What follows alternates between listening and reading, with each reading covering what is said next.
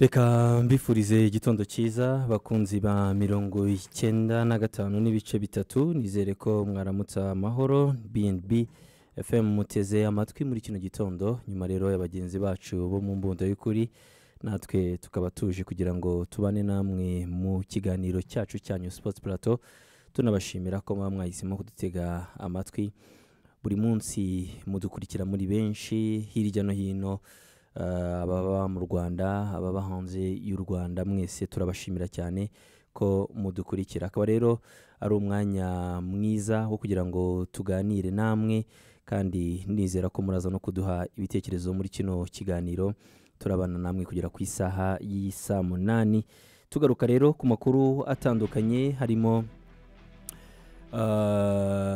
abaharwa amahirwe yo kuba batwara ibikombe dore ko turi mu mpera za championnat zitandukanye tuganiraho namwe tubagezaho umunsi ku munsi cyane cyane mu gihugu cy'Ubwongereza ntabwo turaza guheranwa gusa n'ibyabaye muri weekend kuko ntabwo batinda championnat zirakomeza no hagati muri iki cyumweru uyu munsi hari imikino itandukanye umukino ukomeye uraza kuba ku isaha y'isa 3:15 uzi ikipe ya West Ham na Tottenham Hotspur ariko mbere yaho 2:00 n'igice harababaye indi mikino harimo urahuza Newcastle n'ikipe ya Everton guhera kuri iyo saha na nyuma yaho abandi benshi baze kuza gukina turaza kuza kubigarukaho ariko tunagaruke by'umwihariko kuri kuruse y'igikombe cya championnat muri iki gihugu cy'Ubwongereza Liverpool amakompyuta n'abatanga amahirwe benshi ni bari mu guha amahirwe yo gutwara Premier League nyuma y'umukino w'umunsi wa 30 nubwo amakipe atatu ya mbere yose nta nimwe irakina imikino 30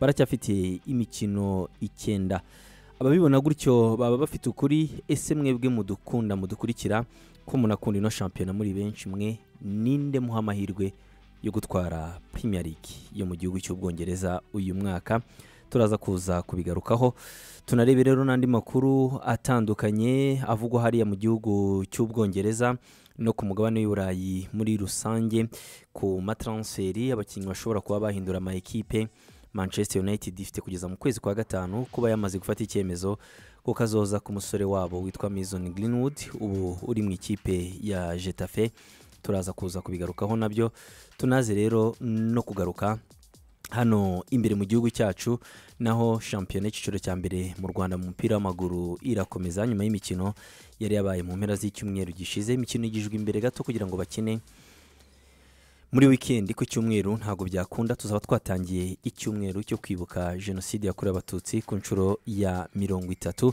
imikino rero ihari kugeza kuri wa gatanu turaza kuza kwibabwira tunayiganireho nyakubahwa Perezida wa Repubulika ku munsi w'ejo yaganiriye n'abagenzi bacu ba Radio 10 ndetse na Royal FM akaba rero anazwiho kuba ari umukunzi ukomeye w'ikipe ya Arsenal ati uyu mwaka bamubaza urayiha amahirwe ese warebye umukino wabaye muri weekend ko ari umukino ukomeye hari comment yaje kuza kubitangaho turaza kuza kubigarukaho tunaze kureba rero nandi makuru ku bakinnyi b'Abanyarwanda bakina hanze uko babitwaye muri weekend ku wa kabiri murabizi ko tubabwira uko byagenze mu makipe yabo atandukanye n'indi mikino resulta zitandukanye byose rero kugira ku isaha y'isa 8 ndi kumwe na David Bayingana muri studio waramutse David waramutse ndi kumwe kandi na Desire Hatungimana nawe waramutse Jean-Luc okay Ivan ari ku buhanga bw'ibyuma badukurikira ku mbuga nkoranyambaga ubwo muraza kugenda namwe mubona amafoto mugenzi wacu Rene araza kugenda abashyiriraho ndabona kuri YouTube channel mutaraza bayishyireho nibamenye kiriho mukande kuri subscribe ejo ndabona abantu 1000 twarababonye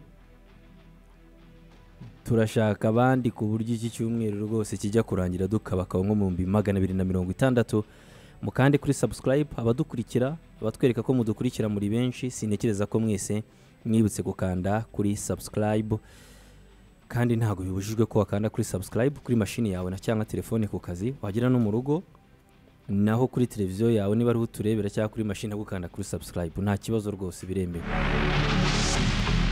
Mwaramutse mute rero mumeze gute kuri telefone ndabona abinkwakuzi batangiye guhamagara turi kumwe na Airtel muri kino kiganiro turi kumwe na I&M Bank turi kumwe na Skol turi kumwe na Bet Power turi kumwe na Rwanda Farm le Paradis du Matelas turi kumwe na Gilles Pepa badukorera Baby Steps turi kumwe na Mango Foji turi kumwe n'ishami ryo gutanga amaraso muri RBC tukaba rero turi kumwe na Dreams Computers Limited baduzanira za computers za mudasobwa nziza cyane tukaba rero turi kumwe na Sportsland abo n'abafatanyabikorwa bacu Ecobank The Pan African Bank ntibagiwe kandi na Goshen Finance abo nabo turi kumwe kugera ku isaha y'isa 8 Gorama Services Limited turakubwira icyo bakora n'abandi bagenda batugana barimo Amekikoro nayo uku kwezi kwa kane dutangiranye namwe tubahaye ikaze muri Sports Plateau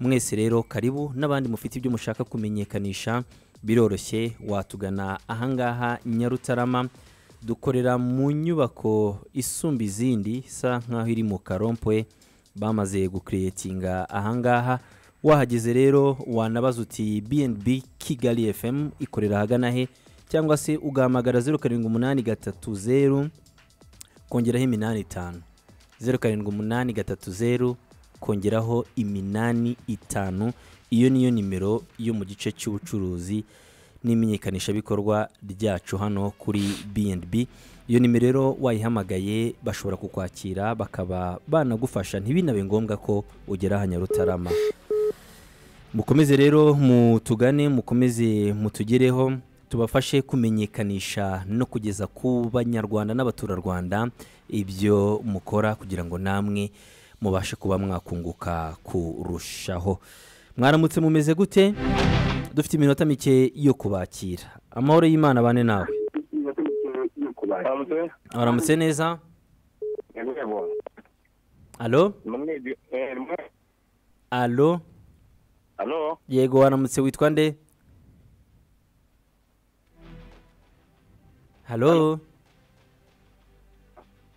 telefone ye ndumva itari kuvuga neza ni byiza ko igihe uhamagaye nimero yacu ukumva yaciyemo kuba ukuyeho radio mwaramutseho amakuru yanyu Allo ndakumva yego ninde tuvugana Vincent uri Rukoma tubaha ikaze mu Kigali Irukoma mwaramutse neza ngo Irukoma muraho mumeze neza cyane okay ako mudusesengurire kuri mani mutubwire ikintu nakubwiye tubere muri mani ikintu kibura ngo turebe ko twagaruka ku murongo muri Manchester United cyane wowe urebye ubona bipfira hagana hehe yewe ubona bipfira telefone yawe ntago nyumva neza muvandimwe uri Rukoma ndumva ari mu karere ka Gicumbi ntabwo ari kure kuresha yatera uduhamagara biraba bivuga neza kurushaho kandi biranahindutse mwaramutse neza mwaramutseho amakuru yawe neza bwana boy gasanze yego boy yego turi gasanze yego kandi mugumye mugubwe neza nawe mutegera amakuru ya APR yego maniyo Real Madrid. Umusaza ameze ate Cedric? Umusaza arimo aragenda yoroherwa. Ako yoroherwa. Mugarure mu kazi kabisa. Okay, buhoro nawe arimo aragenda atora mitende Sidike mugenzi wacu hari Gasanze. Bite ko nababona kuri YouTube murahagana hehe? Ntago mwamenye ko twahageze. Undi umwe ku murongo wa telefone cyangwa se babiri mutubwire namwe aho muherereye mu zindi ntara ni mu bindi bicaro. Jari kwaramutse. Waramutseho neza, witwa nde wowe? Nako twaramutse neza. Yego wowe witwa nde? Ndi Gikondo. Igikondo nawe uri mu mujyi wa Kigali. Ndashaka ko mumbwira ku makuru ya Arsenal. Amakuru ya Arsenal? Ayaye makuru. Izakina ku munsi w'ejo n'ikipe ya Luton Town. Yo ntabaye? Kapu zakanyagira. Tuzakututa go biri kubusa karagate. Uzagatsinda biri kubusa. Umukino ubanza byarangiye gute? Ibyambere byararangiye. Match arangiye udahumeka bine bitatu none urumva uzagatsinda byoroshye. Ubungubu mu kibazo dufite imbere. Ya Igikondo namwumva neza ariko bashaka kumenya Arsenal amakuru turayagarukaho The Gunners mu kanya gatoya. Reka rero mbere yuko ndeba ubutumwa bw'abatwandikira no kuri YouTube channel undi muntu wa nyuma mbabwira ko tubasaba mwebwe abanyarwanda cyane abari muri ibi bice ngiye kubabwira ko mwagana ibi bigo mukagira namwe umutima wo gutanga amaraso. Abari mu karere ka Karongi biroroshye cyane kuko ikigo cyakira amaraso kiri hafi aho ngaho mu mujyi wa Karongi hafi y'ibitaro, ushobora kuba wahagera ukaba watanga amaraso. Abari mu burengerazuba naho ngaho mugana, bari mu majyaruguru y'u Rwanda ni hafi y'ibitaro n'ubundi bikuru bya Musanze biri aho ngaho rwagati mu mujyi usa nkaho utangiye kuzamuka hafi y'ikigo cya polisi, aho naho wahagera ukaba watanga amaraso. Abari mu majyepfo y'igihugu cyacu ikigo cyakira amaraso cya RBC kiri hafi y'ibitaro bya CHIB ni mu mujyi wa Huye, mu gihe kandi mu burasirazuba bw'igihugu cyacu ni iruhande rw'ibitaro bya Rwamagana, aha rwagati n'ubundi mu mujyi wa Rwamagana ukiwinjiramo, aho naho wasanga iki kigo ukaba watanga amaraso. By'umwihariko rero abari mu mujyi wa Kigali natwe biratureba, ikigo cyakira amaraso kikaba rero kiherereye hano imbere ya Serena Hotel ni iruhande rw'ibitaro bya CHIK. Namwe mwahagera mukaba mwatanga amaraso cyane. Ibi bireba abafite resist negative, mwebwe kuko burya muha benshi amaraso kuruta abafite resist positive. Gutanga amaraso rero no gutanga ubuzima, no gutabara abababaye, no gutabara imbabare. Akaba rero gutanga amaraso nta kiguzi cyayo kindi uhabwa cyangwa se gisabwa. Icyo usabwa no kugira uwo mutima ukaba watanga amaraso. Ni nabyiza ko wakwiyemeza kujya muri club itanga amaraso ugahiga byibuze gutanga inshuro enye mu mwaka. Ababikora Imana ibaha umugisha, namwe mutarabitangira namwe Imana ibaha umugisha. Twizeye ko mugiye kubitangira abumvishe ubutumwa. Turi kumwe na Rwanda Revenue Authority, yo ikomeje kudukangurira twe abaguzi ahanini nimwe mubwirwa ko mwajya musaba inyemezabuguzi ya EBM kuko hari amanota bikongerera. Wowe ku giti cyawe witanze na telefone yawe ukaba nawe mu gihe ugiye kwishyura umusoro ku nyungu hari ibyo ushobora kuba wagabanyirizwa. Ariko nanone by'umwihariko ku rundi ruhande tanga n'amakuru ku gihe y'umucuruzi udatanga EBM cyangwa se wandika amafaranga make par rapport yayo uba wishyuye, dore ko icyo gihe hari n'ibihembo noneho bishimishije uzajya ugenerwa. Ni ubutumwa rero bwa Rwanda Revenue Authority. Nitwa Réponse mperereye Rusaka mu gihugu cya Zambia. Munyibukiriza abafana ba Etoile de l'Est baze ku kibuga kuko kwinjira n'ubuntu. Ndi umufana wa Manchester na Etoile de l'Est ndabakunda. Babigize ubuntu. Irimo irarwana n'ubuzima, ifite umukino ukomeye turabugarukaho mu kanya yakira abasore ba Iva Jakimi na Yerte. Nitwa Major Ruhirwa, Major Ruhirwa, ndi Edmonton muri Canada. Ndabasuhuje ati mujye mu myanzuro munatwibutse nimero zanyu za telefone. Iradukunda Michel, Rutanganya Alexis ati turabakunda mutubwira amakuru avugwa muri Barcelona na Arsenal. Ni Alexis ndi ku Muhima ati bonjour, tubahaye ikaze mu majyepfo y'u Burundi mu ntara ya Rutana. Ngo ubwo no baratwumva, nekereza ko dukurikira kuri internet buriya abatwumva mu bice bimwe nabo mu majyaruguru y'igihugu cy'u Burundi. Abandi rero namwe mwagiye muza mbere barimo Habiyakare Karimu, François Xavier Dukurikire Yezu ndetse na Coach Kenny. Muduha ikaze. Sibomana Jacques utubaza amakuru ya APR, Manchester City na Barcelona. Jean Claude ufite amahoro aradusuhuza kanatubwira yuko tugaruka kuri Real de Madrid. Nasuza Castara ari Rubavu. Randri Kwizera ati kaze munsurize Jadon ndetse nundi witwa Ndera Arindagijimana ati muzaganire namwe na nyakubahwa perezida tuganirire kuri siporo muri rusange. Ingabire Ange ikaze nawe. Waramutse Pacifique Mukunzi ati ariko Rodri yari yanize Rice hagati. Shaka kugora ibibazo bya Rodri na Rice. Muzehe Rice nawe hari uyu munsi, hari Muzehe Mayinu karibu. Umeze neza? Muzehe Dikan Rice uyu munsi nawe hari. Uwo muturage yanditse ngo iki?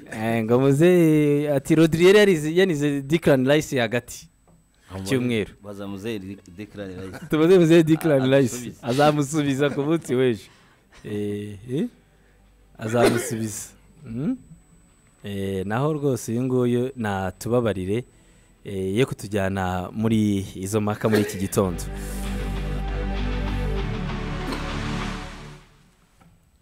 Waje kujya ubyivugira ariko byihuse yagiye akabyivugira rimwe na rimwe agacishamo. Ejo heza hamwe na RSSB ndetse na Switch Off abo nabona abafatanyabikorwa bacu ntibagiwe na Aeronite Iterambere Fund ndetse na Golden K Technology. Reka rero dutangire ikiganiro cyacu. Numanumike buriya ntiyazajya ababwirira uriya mushiki wacu. nabonye ejo bundi iriho mood niba rinde mood vibe mood sinzi program nabonye. Genda muri akajambo kamwe. Dore rero ahangaha ku munsi w'ejo ku gicamunsi abanyarwanda benshi bakurikiye nyakubahwa perezida wa Repubulika ari live ku bitangazamakuru. Bagenzi bacu ba Radio 10 bari bamwakiriye na Royal FM bamubaza byinshi birumvikana kuri we mukuru w'igihugu. Burya abantu bagize amahirwe yo guhura nawe hari byinshi bashobora kuba bamubaza. Agaruka muri rusange ku buzima bw'igihugu imyaka 30 nyuma yuko ingabo yarayoboye zari za APR zihagaritse jenoside yakorerwaga abatutsi icyo gihe. Imyaka 30 ni myinshi ariko harimo n'ababyumva nka ari ejo hashize ariko 30 irashize. Sibyo Muzehe Sabimana Eric? Imyaka 30 ni myinshi cyane. Ni myinshi cyane kabisa, hafi igice cya siècle. Myinshi 30. Imyaka 30 ni myinshi. Perezida rero ku munsi w'ejo Perezida Paul Kagame w'u Rwanda akaba yaraganira na bagenzi bacu Osowakimu ndetse na Isa Kiza agaruka kuri urwo rugendo rw'iyo myaka. Nagaruka mbere gatoya ahubwo mbona yaragarutse ku rugendo rwe rw'imyaka 60 hafi ni 7 hafi 37 yavuze urugendo rwe cyane nanavuga ko ahubwo buriya imyaka 30 buriya abantu benshi baramuzi cyangwa se imyaka wenda 34 abantu benshi baramuzi ariko se imyaka 33 ibanza yayivuzeho byinshi. Numvaga ko muri no minsi asigaye anacishamo akaduha amateka ye yo hambere abantu benshi batazi. Wumvaga ko yayigarutseho neza cyane, hari byinshi yagiye atuvunguriraho. Ku giti cyanjye nanashimye ko yanavuze ati amwe muri ayo mateka wenda azandikwe mu bitabo abantu bazayasome. Peut-être avec l'âge kungu ni sogokuru avec l'âge agenda aganiriza nyine abana byaye abuzukuru wenda abuzukuru aracyari bato ariko abenshi ntababera n'abuzukuru bamubera abuzukuru merci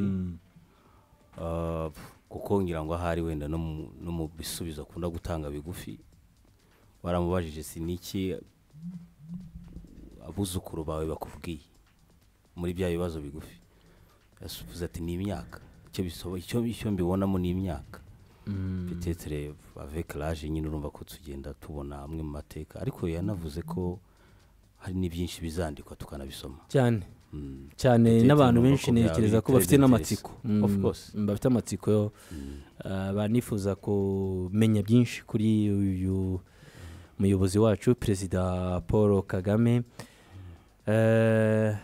mwumvishe ko abuzukuru be ngo hazi ko ngo ni batoya yaradusekeje ku munsi w'ejo kabisa nakunze ariko history yo mu mujyi muri za mirongo bazi ko areberera inzuki nabonye ari uwanditse atari kabenshi hano hanze banitwara nk'inzuki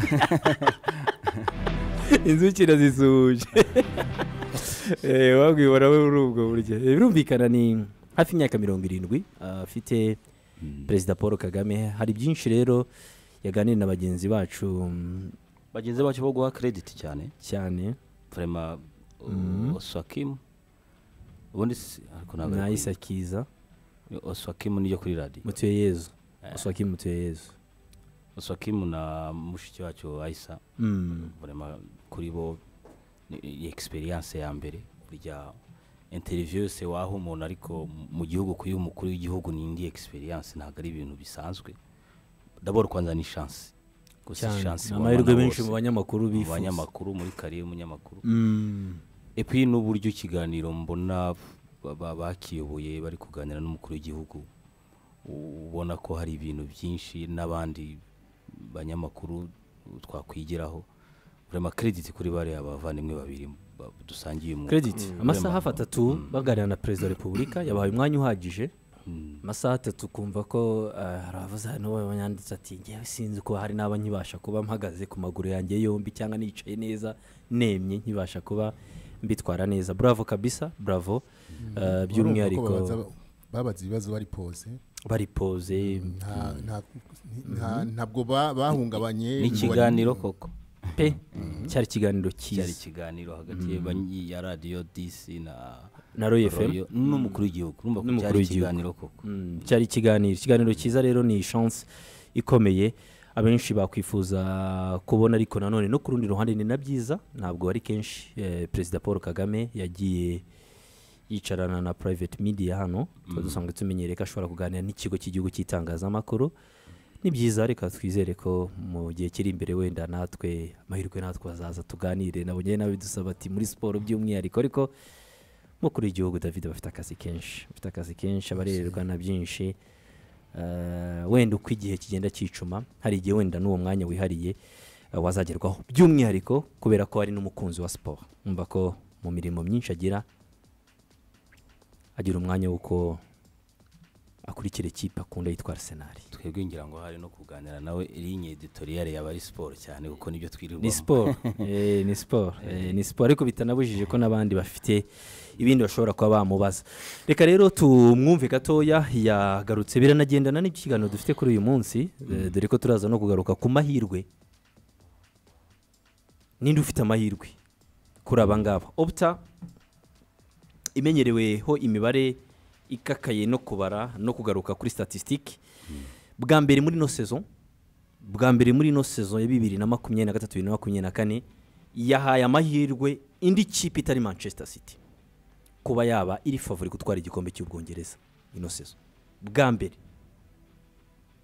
Manchester City ikaba kuri ubu ngubu atariyo iri favori gutwara Premier League kubwa Opta John ikigo gikomeye kuri iyi mibare aho rero ku munsi w'ejo kuwa mbere berekanye ko bagiye kureba kubera impamvu zitandukanye imikino ikigaye n'ibindi byinshi ekipe ya Liverpool ubu barayiha amahirwe ya 47.7% yo gutwara Premier League ikurikiwe na Manchester City iri kuri 33.5% byo gutwara Premier League mu gikipe ya Arsenal iracyari kuri 18 n'ibice 8 kwijana byo gutwara Premier League.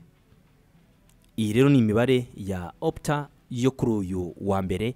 Mu kwanaliza kwabo ufite byinshi bareberaho. Ikipe ya Manchester City mbere y'umukino mwije n'ikipe ya Arsenal yari iri kuri 45 n'ibice 9 kwijana, mu gihe ikipe ya The Cops yari iri kuri 35 n'ibice 3 kwijana.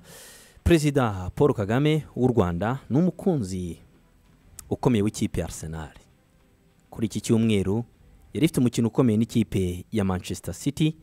Ese yabashije kubona umwanya wo gukurikira uyu mukino? Ese ikipe ye arayiha amahirwe angana gutereka? Twumva ka extra gato bagenzi bacu bo muri Sports Bar ku mugoroba baraye bakoresheje ubwo uyu mugabo muyobozi w'igihugu cyacu yasubizaga bagenzi bacu ba Radio 10 na Royal FM bamubajije kuri icyo kibazo. Identity swakime amaje no rikaduha umwanya umuvandimwe swakime uko no ikibazo ni no amubajije, ni nawe turamushimira cyane, turabashimira cyane bagize ikiganiro cyiza.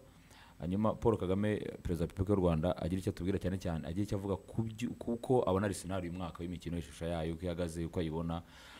Hari uburyo bibona rero rika ari byo abadukurikiye bakurikira.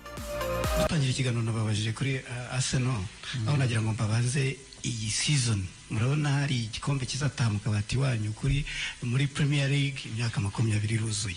UEFA Champions League nta nubwo muzi uko gisa. Arsenal iri muri ayo marushanwa yombi, ikizere kingana gite? Nibura ko ikizere gihari, ariko nta ukwiye kwirara. Ndetse ejo umukino w'ejo iyo Arsenal iza kuwutsinda najya kugira ikizere gihamye ko bishoboka ko bazatwara championship ya English Premier League. Ariko ntibakoze nabi, ntabwo bakinnye nabi, ntabwo, ariko ntibatsinze, yabaye kunganya. Ubwo ni point imwe binjize, niyo mpamvu Liverpool ubu ngubu biri imbere ho point ebyiri.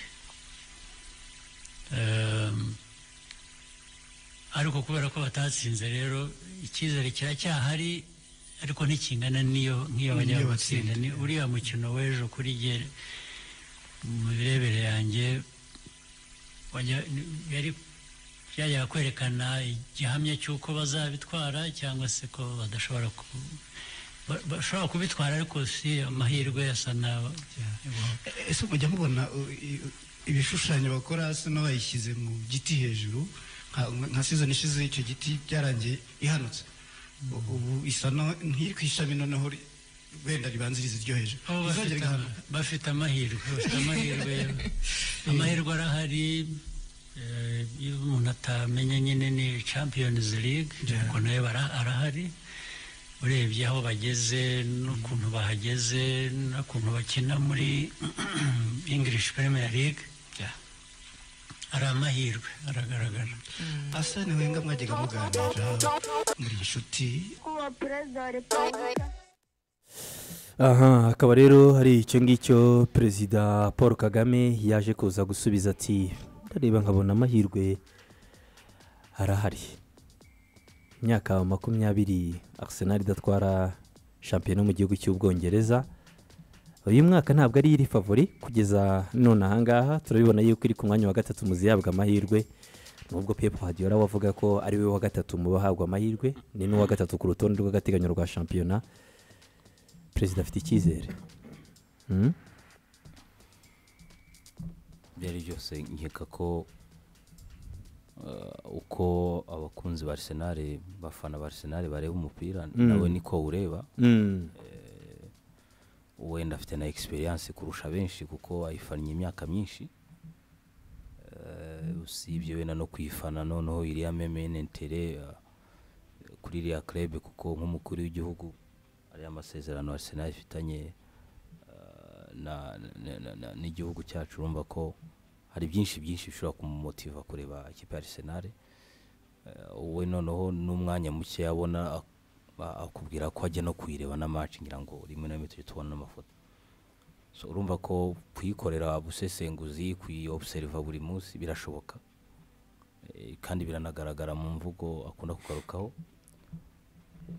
rero impamvu mbivuze nuko umufana wese wa Arsenal arareba ko ngira ngo twabigarutseho ejo uburyo projet igenda yesunika itera imbere ndavuga muri le contenu du jeu muri match nyirizina kubera ko niba nk'iyi saison par exemple abo bitwa ko bari guhatana ku gikombe nta ikipe ikuyeho amanota 3 ahubwo Arsenal ibonye amanota 8 muri izo confrontation directe nabo ngabo pourquoi pas utagira ikizere so yari test ikomeye buri wese yabonaga nyeka ko nta mufana wa Arsenal utagira ikizere ariko arabizi neza ko ari guhatana niyo mpamvu avuga ati nta kwirarana gukora cyane adversaire arahari so icyo kizere ngira kirahari ntabwo yajya kure y'abandi bakunzi benshi ba Arsenal ntabwo yajya kure y'abandi bakunzi benshi b'ikipe ya Arsenal wenda nabo bashobora kuba babitekereza gutyo ariko reka ubwo binadutware muri rusange no mu kiganiro cyacu cyo kuri uyu wa kabiri ku ya kabiri Mata 2024 shampiyona mu gihugu cy'Ubwongereza harashize igihe kinini tutabona ikubana ry'amakipe atatu kugeza mu mikino ya nyuma 10 ariko uyu mwaka niko bimeze hashize igihe Manchester City yaramanitse akagozi cyane kereka sezi ishize yatwaye igikombe n'amanota 89 ubundi yamaze kumenyereza abantu ko niba nta manota 90 ufite utatwara igikombe cya shampiyona mu gihugu cy'Ubwongereza ariko none ku rundi ruhande nta nubwo binahagije kugeza amanota 90 ngo twaye igikombe cya shampiyona ushobora kugira 97 ikagira 98 ushobora kugira 92 ikagira 93 igatwara igikombe cya shampiyona mu gihugu cy'Ubwongereza uyu mwaka ntabwo iri kugaragara nka equipe twaye tumaze iminsi tubona nko mu myaka 5-6 itambutse ariko none ku rundi ruhande nubwo abantu bavuga gutyo ni amanota 3 yonyine irushwa n'ikipe ya mbere ya Liverpool mu gihe kiri imikino 9 yo gukinira ubwo yaganiraga n'abanyamakuru nyuma y'umukino mu Portugal Bernardo Silva yavuze ko badahabwa amahirwe kuko ubu bitari mu biganza byabo bisaba ko Liverpool na Arsenal zitakaza amanota kugira ngo babe batwara igikombe cya shampiyona ati nta mahirwe dufite mu mikino 7 isigaye umunyamakuru amubwira ko yibeshye atari imikino 7 ari imikino 9 ati ntago nari mbiza ati aho ndumva hari amahirwe asa nk'uwisetsa Manchester City urwego rwayo rwaramanutse competition yabaye nini zindi zarayibyize kuko zabaye nziza cyane kugeza none ahangaha David ikibazo cyiza wabisobanura gute ntabwo bameze neza nk'imyaka yashize kuko ruriya rwego ntabwo rworoha kuruhamaho cyane cyane ko ikibuga butarimo wenyine ariko tuvugishije ukuri ntabwo bameze neza mu mahuruze kuko iyo ikipe itameze neza urumva hari ibyo biyikuta gake gake nyirango kuba batayoboye n'ubu ngubu urumva ko hari aho bagiye banganya bitari ngombwa aho bagiye bakora ibiki hari aho bagiye bahomba abakinnyi babo ubwo birumvikana ko ni zimwe muri facteurs ziranga saison iyo mvuga ko bitameze neza nyine ni difference yaho ujya kubona ukabona wenda gahunda yabo yo gukina umupira n'insinzi zabo ibitego byabo iyo difference yavuga he biragoye gusobanura rero ngiye iyo mbona nkabona nk'umwata kumwe ushobora gutsinda ibitego 40 wenda kuri ubashaka na 20 atabibona ni ikikwereka ko hari ikiba cyahindutse hari ikiba cyahindutse byanze bikunze biragoye kubona miss nka ziriya za Haaland tuzibona ubundi ntabwo tubimenyereye so harimo akantu kaba kamanutse uko byamera kose ariko niko bigenda muri marato yose kuruse yose kuko uzashake nabiruka marato buri gihe ntago ibihe bisa ashobora gutsinda ariko ku bihe bitandukanye ashobora gukora record ubutayagaruka ntayikore ariko ntibiyamuje kuba wa mbere cyangwa mu beza akaba yatsinda ndatagize kagahigo so ni ibihe bigomba gutandukana mu kintu cyose kiri muri kuruse nk'iyi ngiyi ahubwo ako kantu ngewe uranakoze kuba ukazanye ngewe niko nashaka no gutindaho niba tuvuga ko batanameze neza ariko still ukabona ntiwabasize bihagije ku buryo uvuga utuye we yabivuyeho muri iyo mikino mwavugaga ikindi isigaye aho niho uzira ku cyo bita marato n'uburyo isanzwe yirukanwa, aho niho uziramo utundi dufagiteri twinshi turanga irushanwa nk'iri ngiri. Bravo kuri Liverpool, kuri Arsenal, kubera ko n'ubundi byanze bikunze niba ubaye tukamanukaho gatoya bo ntago bibuza kuba bazamutse, kandi kuba bazamutse bivuze ko bagize chance yuko mu gihe baba barimo gutera intambwe bakura, yego wowe wabaye nk'utera intambwe imwe usubira inyuma, so biba ngombwa ko bafite uko bagusingira rimwe na bakakurusha n'iryo nota cyangwa abiri. So bikinteresa cyane abakurikirana no shampiyona, kuko ngira ngo mu byumweru bishize tukora build up kuri uno mukino, ngi nashimanye mbabwira ko uno mukino sinzi uko mubibona bamwe, ariko umwe yaza gutsinda yari kuba agabanyije amahirwe y'undi yo kuba yatwara igikombe, ariko ntago yakuraho undi kuba nawe yagitwara watsinzwe. Nkanavuga neza yuko umuntu uzaba wegamye yirira injuga ze hariya arimo kuryoherwa n'uno mukino ari Liverpool, si tuko izaba yababanjirije gukina irimo kureba ibijya imbere. Kandi wanabireba kuko kuva irushanwa ririmo amakipe atatu bitandukanye no kuba ari abiri, uwo ari we wese muri aka ngaka nge mu mboni yanjye birasaba juni imwe muri izo juni 9 zisigaye ya yindi wa mugani yakasamo twaho umwe azagenda agwa ahantu runaka, urumva agwa ahantu tutatekereje, aho umugoroba umwe tutatekereje, aho amanywa umwe tutatekereje, muri weekend za Premier League nakwita ko zasaze, ubone ateshejwe n'igikombe wenda n'umuntu runaka, kandi imibare yari ishingiye kumva ngo nahangana n'uyu nguyu, nakina n'uyu nguyu nkamukuraho amanota. No, so kugeza ubu rero Man City mu by'ukuri ku kibazo warombajije kuba itameze neza nk'amasezi ashize, iyo ibyo uvuga ni ukuri, ari nayo mpamvu ubona bano bazamuye urwego baye n'imbere muri ubwo buryo, nubwo batari bayisiga, ari nacyo ngikinira ubwoba, ari nacyo kinateye ubwoba muri rusange. David avuga ni City, wenda umuntu abakinze gato ku byo David avuga, bigaragarira no muri rate y'ibitego batsinda. Ikipe ya Manchester City, Desire na Seif inose zimaze gutsinda ibitego 63 mu mikino 29. Mu myaka itambutse City byabaga ari ibitego 106, 99, 97, kereka sezi imwe itatwayemo igikombe nabwo yatsinze ibitego 88 saison 2020 yo muri Covid.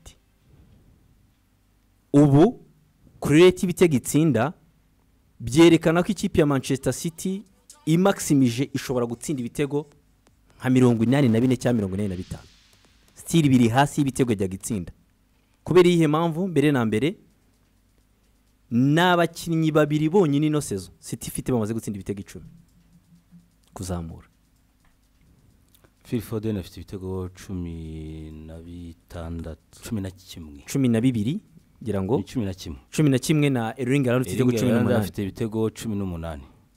Abandi bakurikiyeho Kevin De Bruyne afite igitego kimwe, abandi bakurikiyeho barimo ba Doku afite igitego kimwe, Bernardo Silva afite ibitego 6, kimwe na Rodri ibitego 6, Jack Grealish wanza nta gitego aratsi afite ibitego 3.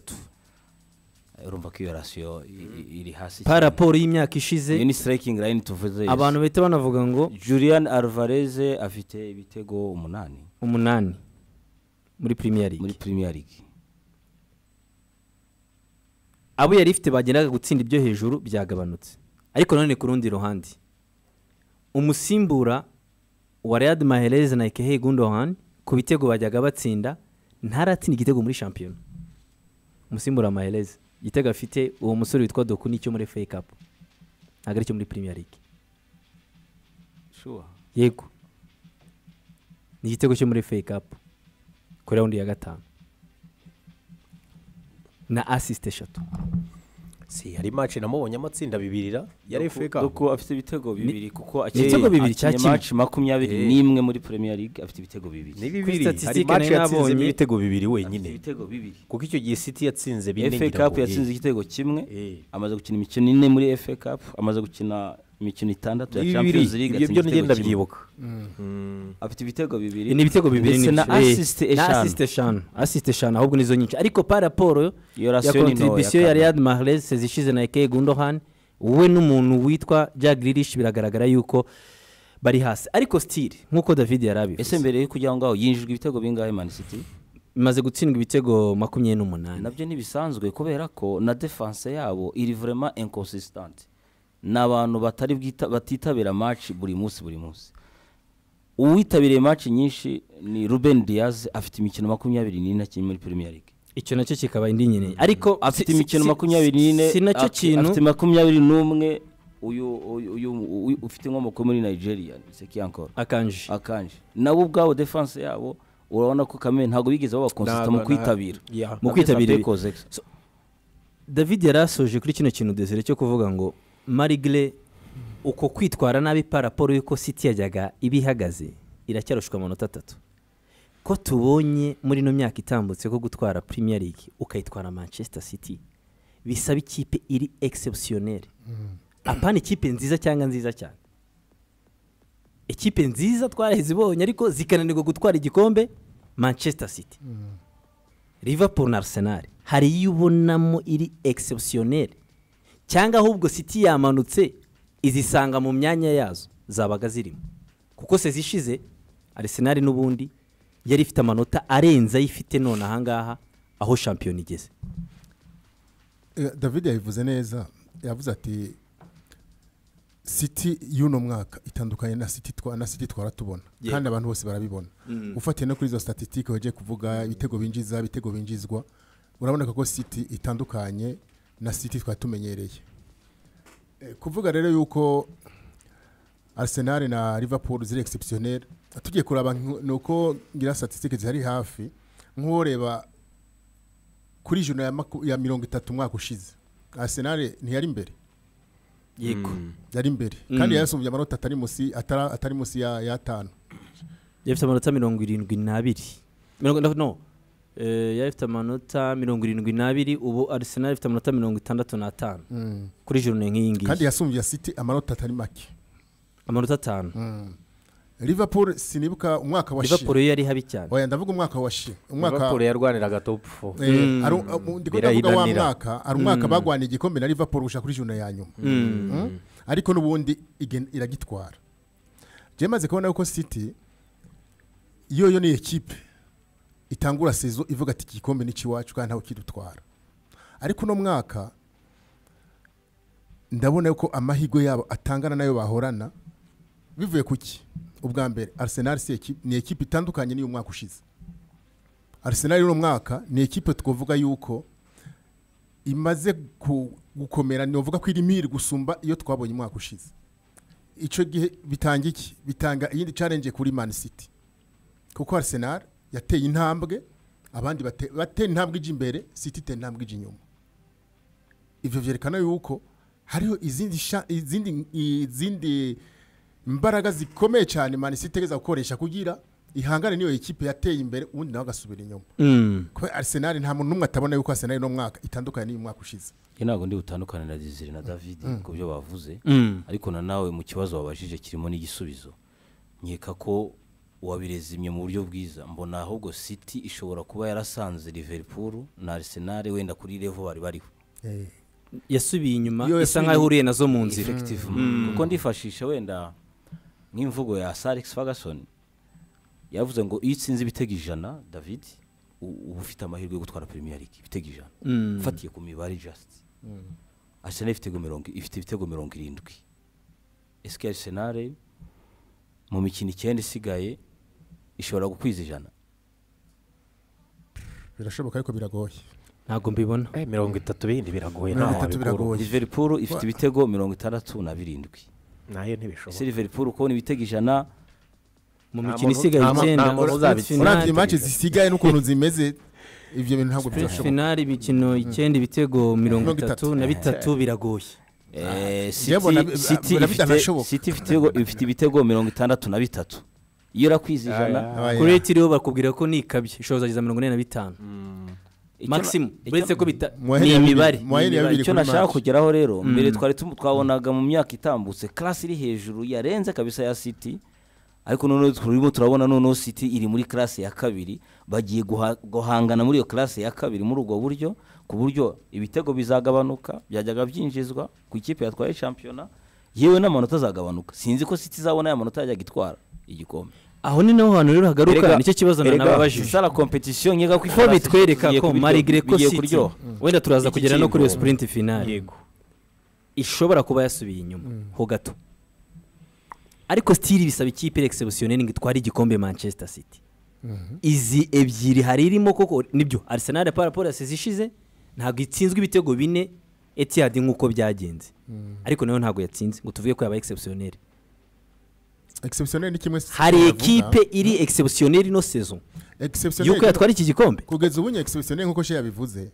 Mbona muri izo ekipe zitatari Arsenal kubera iki yakuye amanota 8 kuri izo ekipe zibiri, nta yindi ekipe yabikoze muri izo ekipe bari kumwe.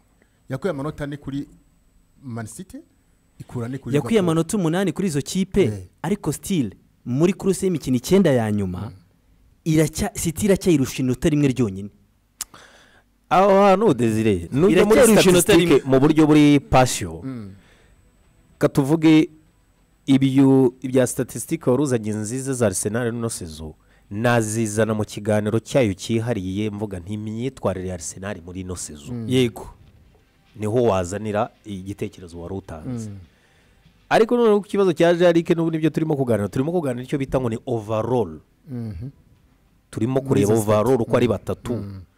Kuko ushobora kuvuga ngo wabatwaye amanota yego kuko binatwereka neza yuko ubutangiye kwitsindira uwo muhanganye ni kimwe.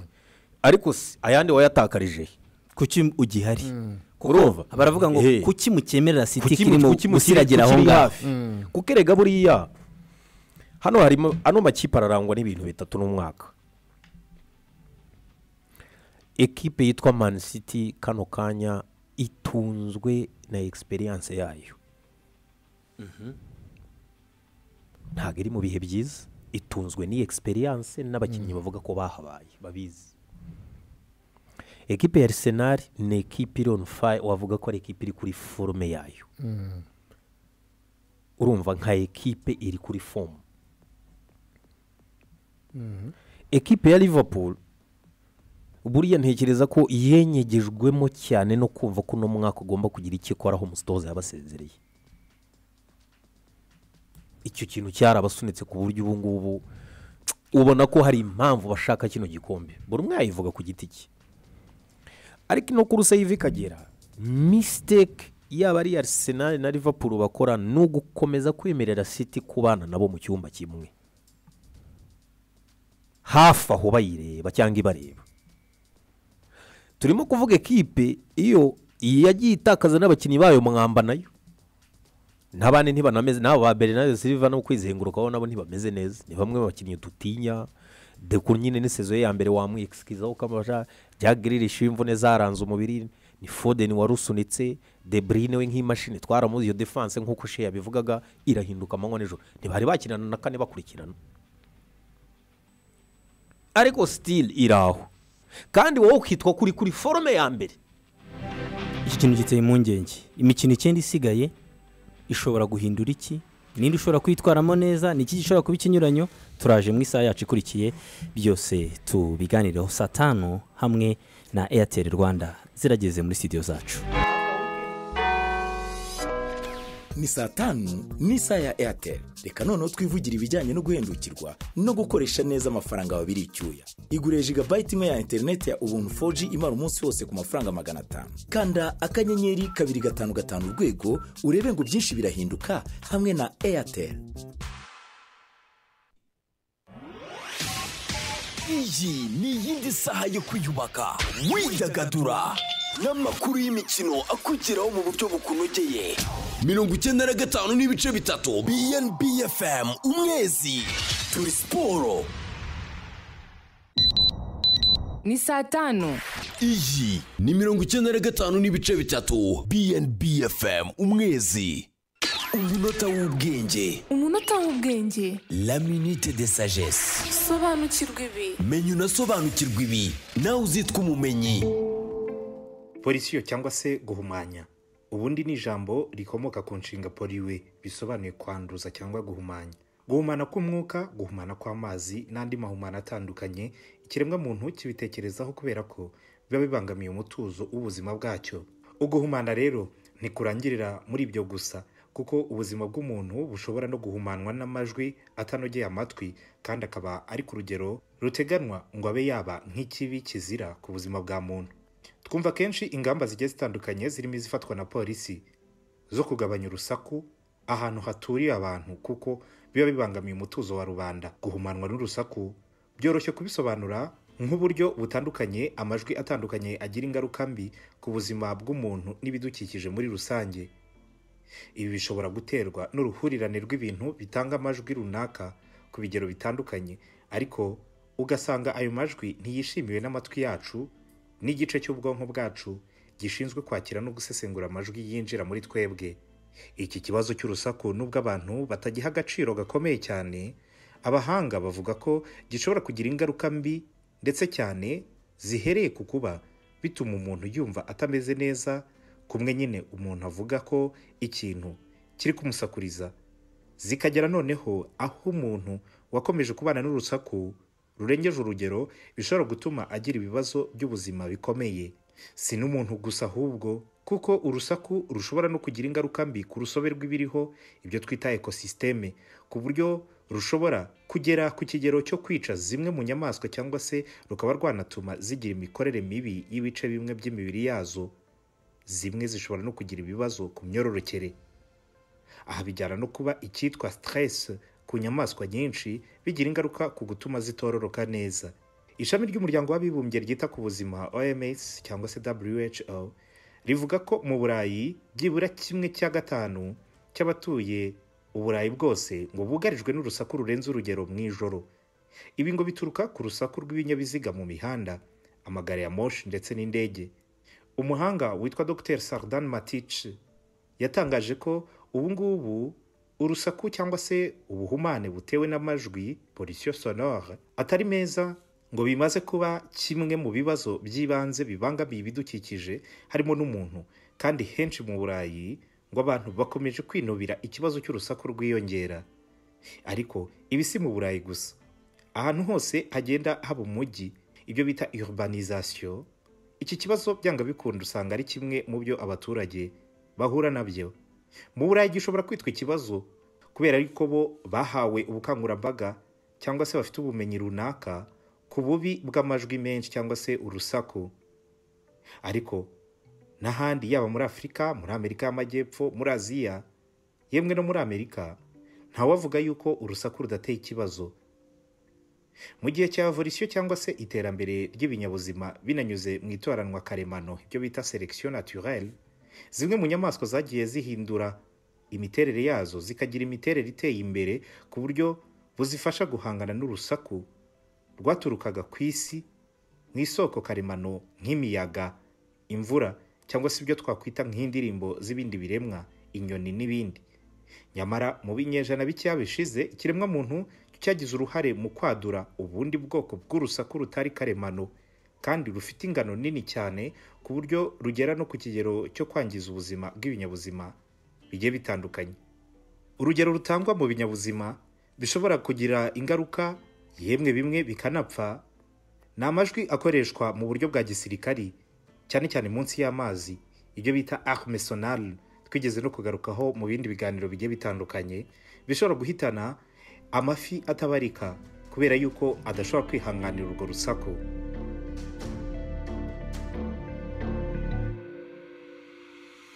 Ubu urasobanukiwe, guma kuri BNB FM umwezi umenye byinshi kurushaho. Hehe no kongera kuyoba mu rugendo isi kataje mu rw'ikoranabuhanga, kuko Golden K Technology ariyo nzira yizewe y'ubuzima bw'ikoranabuhanga. uhasanga laptop z'ubwoko bwose, telefoni zigezweho, accessories za mudasobwa na telephones, JBL speakers, amatara wakwifashisha ufata amafoto yaba ya cameras cyangwa ya telephones. Ibi hamwe n'ibindi byose babitanga ku giciro cyiza. Ngaho dusange mu mujyi kwa Makuzamo imbere kuri ground floor umuryango wa GF ijana, cyangwa uduhamagare kuri 0788307150. Golden K Technology, way to digital life. Maze namwe mujye mundebera ejo so wanakiraga ngo nta n'uruto wifite man, none dore uhambuye smartphone ye baba we, dore none ari gustreaminga ama video sha. Ariko tuza man, ibyo nta nibiba birenze. Ubu kumva ahubwo musa navumbuye ibanga nyabakese. Airtel Imagine 4G smartphone ku bihumbi byawe 20 uri kwizingura smartphone. Izo sizarenga zawe man. Byarenge, dore ahubwo deal irenze. Iyo guzi smartphone ushyiramo bando ya internet y'ukwezi ku mafaranga 1000 gusa man, bagahita bagukaraga iminota na SMS utamara ku mirongo yose na giga 30 za internet ya 4G. Imagine gana iduka rya Airtel rikwegereye maze wibikeho Airtel Imagine 4G smartphone aka kanya. Airtel, a reason to imagine.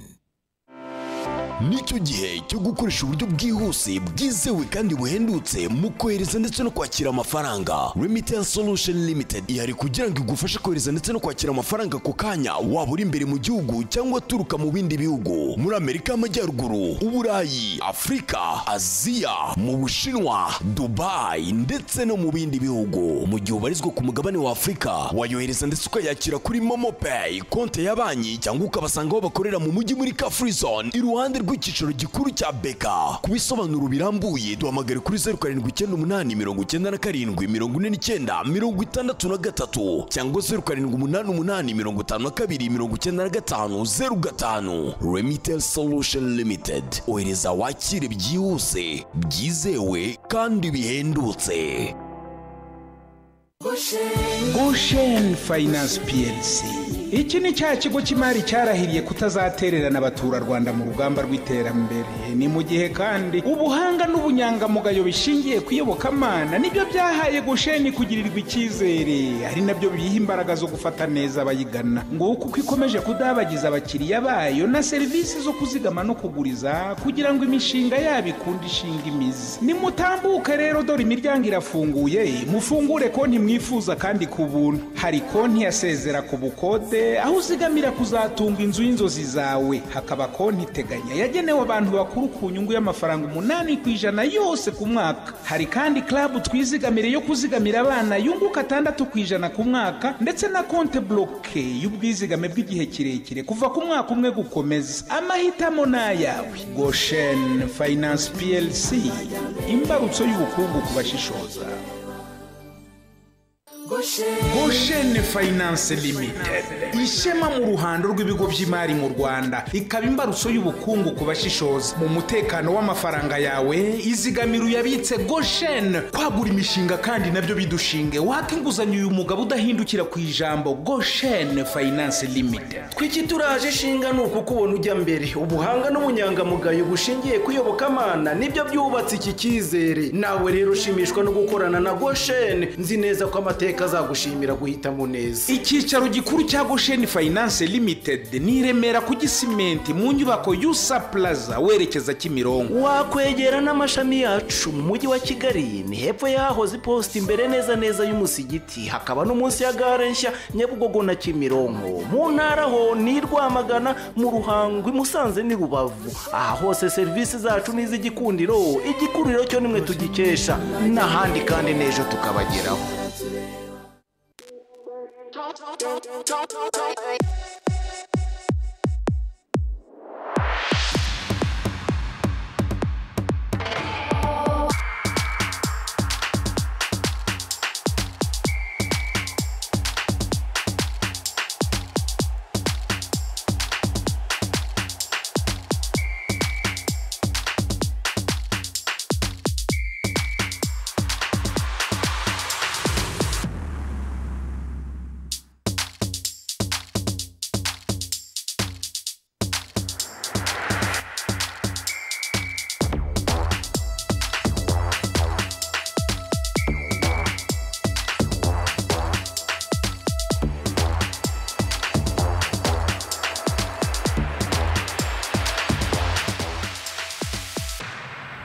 dukomeza rero kubashimira mwese mwahisemo 95 n'ibice bitatu BNB Kigali FM. Tukaba rero dukomeje n'ikiganiro cyacu, ariko tunababwira ko hamwe na ejo heza mwatangira gutegura namwe ejo heza hanyu uyu munsi.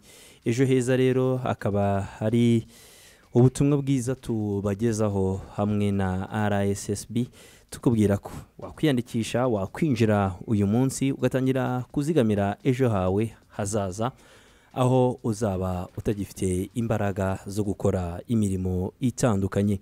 Ushobora gufata telefone yawe igendanwa, si ngombwa ko iba irimo internet cyangwa se irimo ikindi cyacyo cyose, ugakanda akanyenyeri 506 akadirishya, warangiza ukaba wahitamo ururimi wumva mu ndimi 3 zikoreshwa cyane hano mu Rwanda: Ikinyarwanda, Icyongereza cyangwa se Igifaransa. Ubundi ukaba wakwiyandikisha uciye kuri 3, wamara kwiyandikisha ushyizemo nimero y'indangamuntu yawe, ukaba watangira kwizigamira cyangwa se kwiteganyiriza ejo heza hawe. Bigiremo uruhare rero, utangire ubungubu kuva ku 5,000, 10,000, 100, 500, magana ngahe. Icyo usabwa ni ukuba wahozaho kuva ubu kugeza muri iyo myaka ugifite imbaraga zo gukora, ubundi nawe bakazakwitura muri iyo myaka uzaba utagifite izo mbaraga zo kubyuka ujya mu mirimo, ukaba wabaho neza cyane rero bitewe n'icyo witeganyirije muri ejo heza. Ejo heza hawe hateganyirize, hategure none ahangaha, ubundi ubikore mu buryo buhoraho igihe kirekire, niko bikongerera amahirwe nawe yuko hazaba heza, uzanahabwa byiza byinshi kurushaho. Nanababwira kandi ko turi kumwe na I&M Bank, itubwira ko wakwakiserera nawe yawe ubishatse, wakwakiserera yawe nta yindi ngwate usabwa, kuko ubwayo niyo modoka yaba ingwate muri I&M Bank. Igena amashami ya I&M Bank cyangwa se ubandikiriye ku mbuga nkoranyambaga I&M Bank, ubundi bakubwira uko ushobora kubona inguzanyo yo gutunga imodoka yawe wakoresha mu bucuruzi, ushobora kuba wakoresha mu gutwara ibintu nabyo n'ubundi ni mu bucuruzi, cyangwa se wanakoresha ubwawe ugendamo ukayivimviramo ivatiri nziza cyangwa se jipe nziza cyangwa se n'indi modoka nziza. Ariko bari mu bucuruzi by'umwihariko mwebwe, ntekereza ko iyi gahunda irabareba cyane. N'inguzanyo ni byiza ko wayifata ugiye kugira icyo uyibyazamo umusaruro. Izi modoka kuzibona ntabwo bitinda, kandi baranagufasha kugeraho ushobora kuba wanishyurirwa n'ubwishingizi cyangwa se ubwishingizi bw'imodoka mu gihe cy'umwaka muri I&M Bank. Gana amashami ya I&M Bank atandukanye, maze ugeze ubucuruzi bwawe mu bushorishori, wigurira imodoka z'amoko yose ukeneye hamwe na I&M Bank. Kugira ngo ukomeze kumenya aho amakuru ageze Desire hirya no hino ku isi unakurikirana, burya ni byiza ko ufite internet. Ni ngombwa. Muri kino gihe udafite internet ntacyo gukora, nta kintu wabasha gukora na kimwe. Mango 4G iduha internet yihuta kandi ikora neza, inahendutse, igakora ahantu hose muri iki gihugu cyacu. 4G plus numva ku bihumbi 3,900 uhabwa gigabyte 11 ukoresha mu gihe cy'ukwezi. Gigabyte 30 ku bihumbi 8,900. 30 ziba zihagije, nanjye nizo nkoresha za Mango 4G, kandi nzi ko mba ndeba amashusho menshi nanakurikirana hirya no hino, ndeba uko byifashe. Nahoze mbona ninjoro rutayizamu nimero 9, ubundi bavuze nimero 9 mu mugongo mitanekereza El Phenomenon, uburyo asigaye yangana bwa buranyica. Wabonye Ozil nge nangana? Ozil nawe banza bitazatinda, ariko El Phenomenon biteye ubwoba. Ariko ni cyerekana yuko iyo bakiri mu kazi bakoresha imbaraga nyinshi cyane. Bakoresha imbaraga, discipline zituma baguma bari fit. Iyo rero bahagaritse bijya hora bakora nibiro 10 ku kwezi biba byamaze kuzamuka, kuko ya discipline yari president pe, ya discipline yo gufungura baca bahagarika akirira ivyo ashaka. Mu minsi mike aba yamaze kukongera ibiro byinshi. El Phenomenon yaraganguje, yarabyibushye. Nawe rero ayo mashusho yose wagiye yareba nta nkomyi ukoresheje Mango 4G aho waba uherereye hose. Ifite umuvuduko wa 300 Mbps, n'umuvuduko uteye ubwoba 300. kandi ikintu kikaba cyamaze downloadinga ni segonda rimwe kiba cyamaze kuba kimanuka cyakugezeho.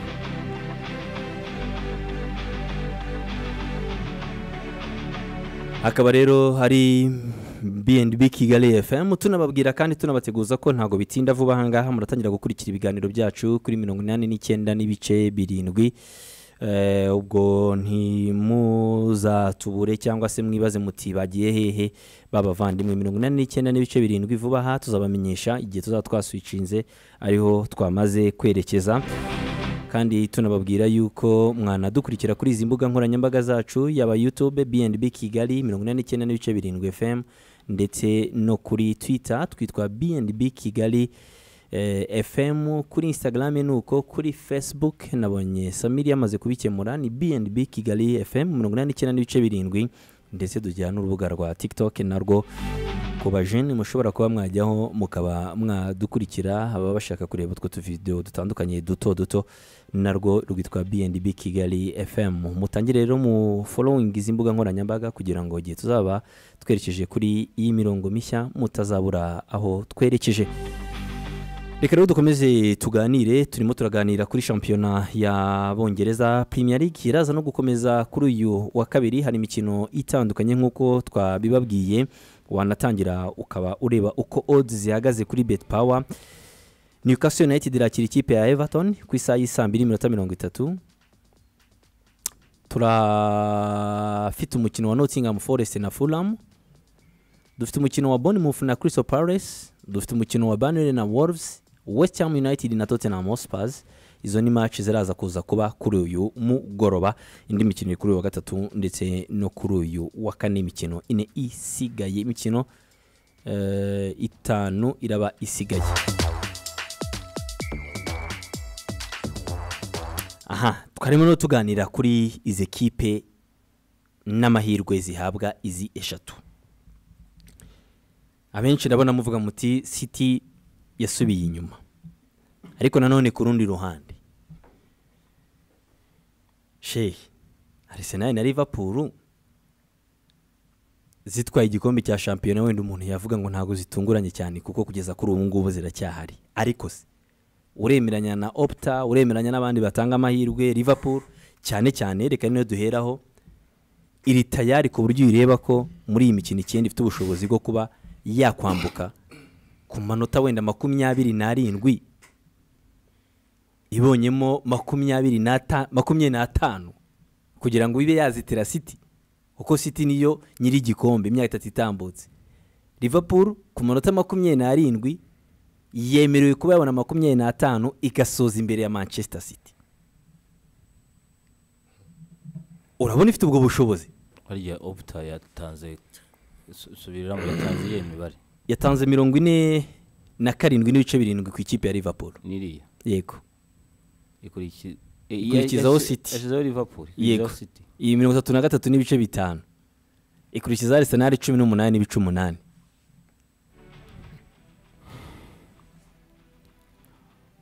Ku kibazo mbajije ngewe ndagicamo nihuse paraporo y'abatoza ndimo ndareba. Yego. Nibyo ndeba kuri tapis vert. Mereye ku ikipe The Mighty City ari nayo ifite ibikombe 3 bikurikirana. Ndimo ndayibona ikintu kirimo kirayisunika ni experience nuko David ubigarutseho. L'experience burya muri sprint final kuko twemeranye ko turi kuri sprint final. Experience ishobora kugusunika muri course. Même si waba uri une équipe itari jana kwijana nkuko mu myaka yatambutse kuri forume tukuziho, ariko experience ishobora kugusunika ni kimenyemenye nta nubwiri nakuri malgré iyo degringolade mpe. Iyo experience rero ndaza nayo kuyiha umwanya wayo. 2 reka njye kuri Liverpool. Liverpool ikintu mbona kirimo kirayisunika ku mutoza wayo cyane cyane nkuko navuze experience kuri Pep Guardiola ku mutoza wayo kuko Pep Guardiola turimo turavuga ahantu hose yagiye anyura shampiyona zagiye zimworohera kuko turi muri shampiyona ni marato n'ikimenyimenyi wavuga ko na Premier League yamworoheye kandi tuzi ukuntu ikomeye iyo experience saba ariko none ngiye kuri Jurgen Klopp bwana Luka ndamubonamo nka muri bariya batatu hari ikintu mbona nimwe abarusha c'est un motivateur de plus ndamugitanga iki un motivateur de plus kurusha bariya kubera iki ndimo ndareba ikipe ishobora gufata amanota 36 ku manota ifite 67 sibyo nibyo yego yabonye amanota 36 yabanje gutsindwa igitego yiruka kuri resultat 36 points ibyo bintu ça me montre que ikipe iri vraiment motivée très motivée kandi ari ikipe mu byukuri nayo yagiye agira ama blessure mediane n'ishya presque siko imeze attaque ari bitego byagabanutse birumvikana kuri Mo Salah n'abande ariko motivation bafite hayi wenda barabikora kuri icyo ngicyo ni saison ya nyuma nibiki motivation bafite no mu mibare turimo turayibona 67 points mugafata 36 points plus de la moitié kubera ko muri mwe mwiruka kuri resultat nk'ibyo twabonye ejo bundi ari maje twabonye kuri match y'ubushize ndayibonamo icyo kintu kirimo kirabasunika cyane gatatu kuri Arsenal ikintu kirimo kirayisunika gituma iri muri course cyane ni sina forme yanago mbyita forme ni projet de jeu mu kibuga yafashe irangi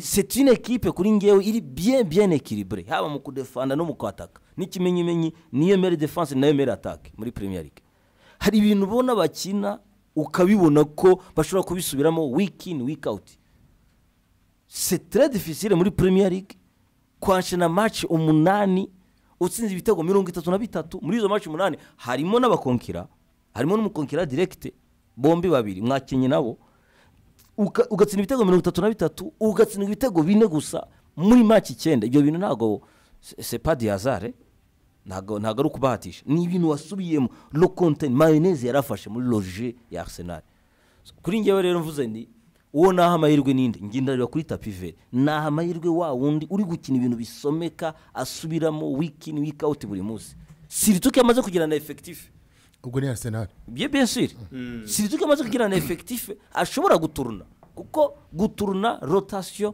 biraza kubitegeko kuri aya ma equipe ebyiri muri Ligue des Champions quart de finale imwe irakina na boss wa Champions League Real Madrid indi irakina n'undi nawe witwa Bayern ufite experience muri aya marushanwa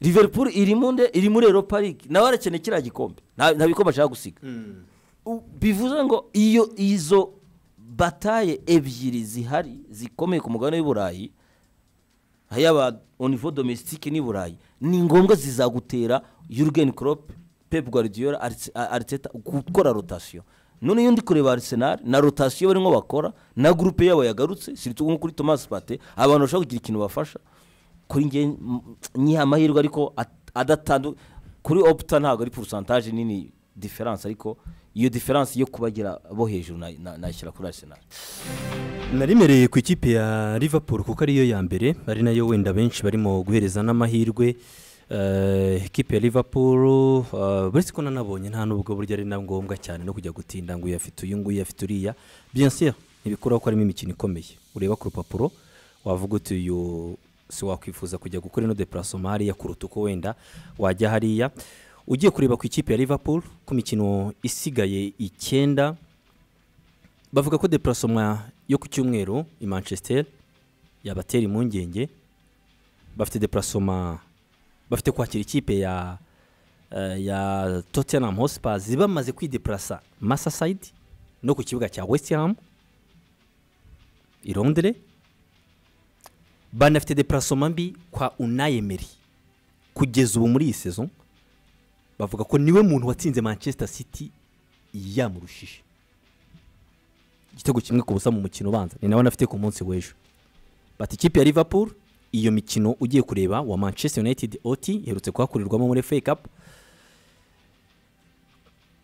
kujya kwa Unai Emery iyo mikino ibiri iragoye kuruta indi yose atariko nanone ntago wasuzugura West Ham na Everton cyane cyane ko muri 2018 2019 Jurgen Klopp iyi mikino yaje kwisanganganya na Manchester City ari deplasa kuri ibyo bibuga ahata amanota 4 anata andi manota 2 Anfield anganya n'ikipe ya Tottenham. Mikel Arteta na Pep Guardiola turabagarukaho mu kanya. David ni sezo ya nyuma harakoze kutwereka ko iyi kipe ya Liverpool ntiri kurekura kubera wenda buretse kumara igihe kinini atwara igikombe cya Premier League. Erega Klopp aragenda, Klopp nagenda yego nibyo ko tuzamwubaha nk'umwe mu batoza bakomeye babayeho mu Bwongereza muri no myaka yavuba aha, ariko imyaka 9 cyari igikombe kimwe cya shampiyona.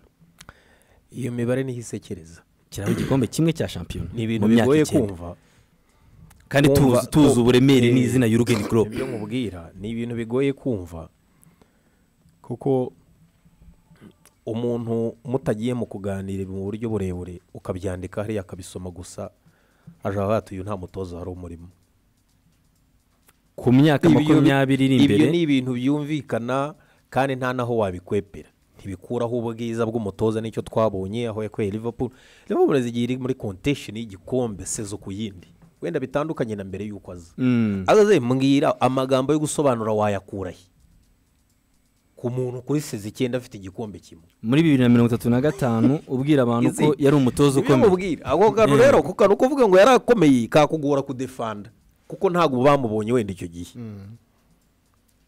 Erega ngeye iyo tuganira bino bintu tuganira imibare icyo yerekana, tuganira ibitego umuntu atsinze, tuganira statistique n'ibikombe umuntu ateruye imidari adendo de muri kariyeri yahandikwa imidari. Bavuga ko uwa kabiri mu mateka atajya yibukwa uwabaye wa kabiri. Ngewe reka nongere ngaruke kuri Jurgen Klopp. Nagajya yibuka Jurgen Klopp akenshi nta muntu bawibuka ngo yabaye wa kabiri na sezo nanga wa kabiri ntazibuka cyacitse amazi ni wacu hano uratangiye kuri gahunda ya Jurgen Klopp. Yego vraiment par rapport ya Liverpool yari imbere yuko aza n'akazi amaze kuyikorera iyo amanota wayamuha ukavuga uti wimprovinze equipe ya Liverpool kandi koko Liverpool yasatiriye nyine mu makipe 2-3 kwisi urumva mu bihe bya Klopp anakomeye, ariko ku mukunzi wa Liverpool wese azahorana ko gahinda ko kumva ko iyo chance yayigize yo kongera gusa nkaho ugaruka ku gasongero urumva ukaba ufitemo igikombe kimwe. Ni ibyago bikomeye kubera kuba munsi y'ibaba ryandi rya Pep. Abantu bose babaye mu kiragano cya Pep, shampiyona yagiye atozamo sibo babonye agenda. Uhereye nko mu Budagi Borussia Dortmund yarakomeye cyane. Dortmund yarakomeye irakomera kwa kundi vuga kano gakombe tugomba kuba twatwara mu yaje muri Bayern Dominique Borussia Dortmund imaze no kugera kuri za finale za Ligue des Champions. So ikintu gihari hari ibikumbu uno kana Liverpool ariko kuba byibuze harimo nka 2 ifitemo bikiyongeraho kuki yatwaye byibuze ukavuga utari ibikombe 3 Klopp yarakwiye kuba yarongereye Liverpool, ariko yaraje ahura n'ikipe nyine n'umuntu hariya birayigora cyane urumva kuko buriya Klopp nge personally mbona yari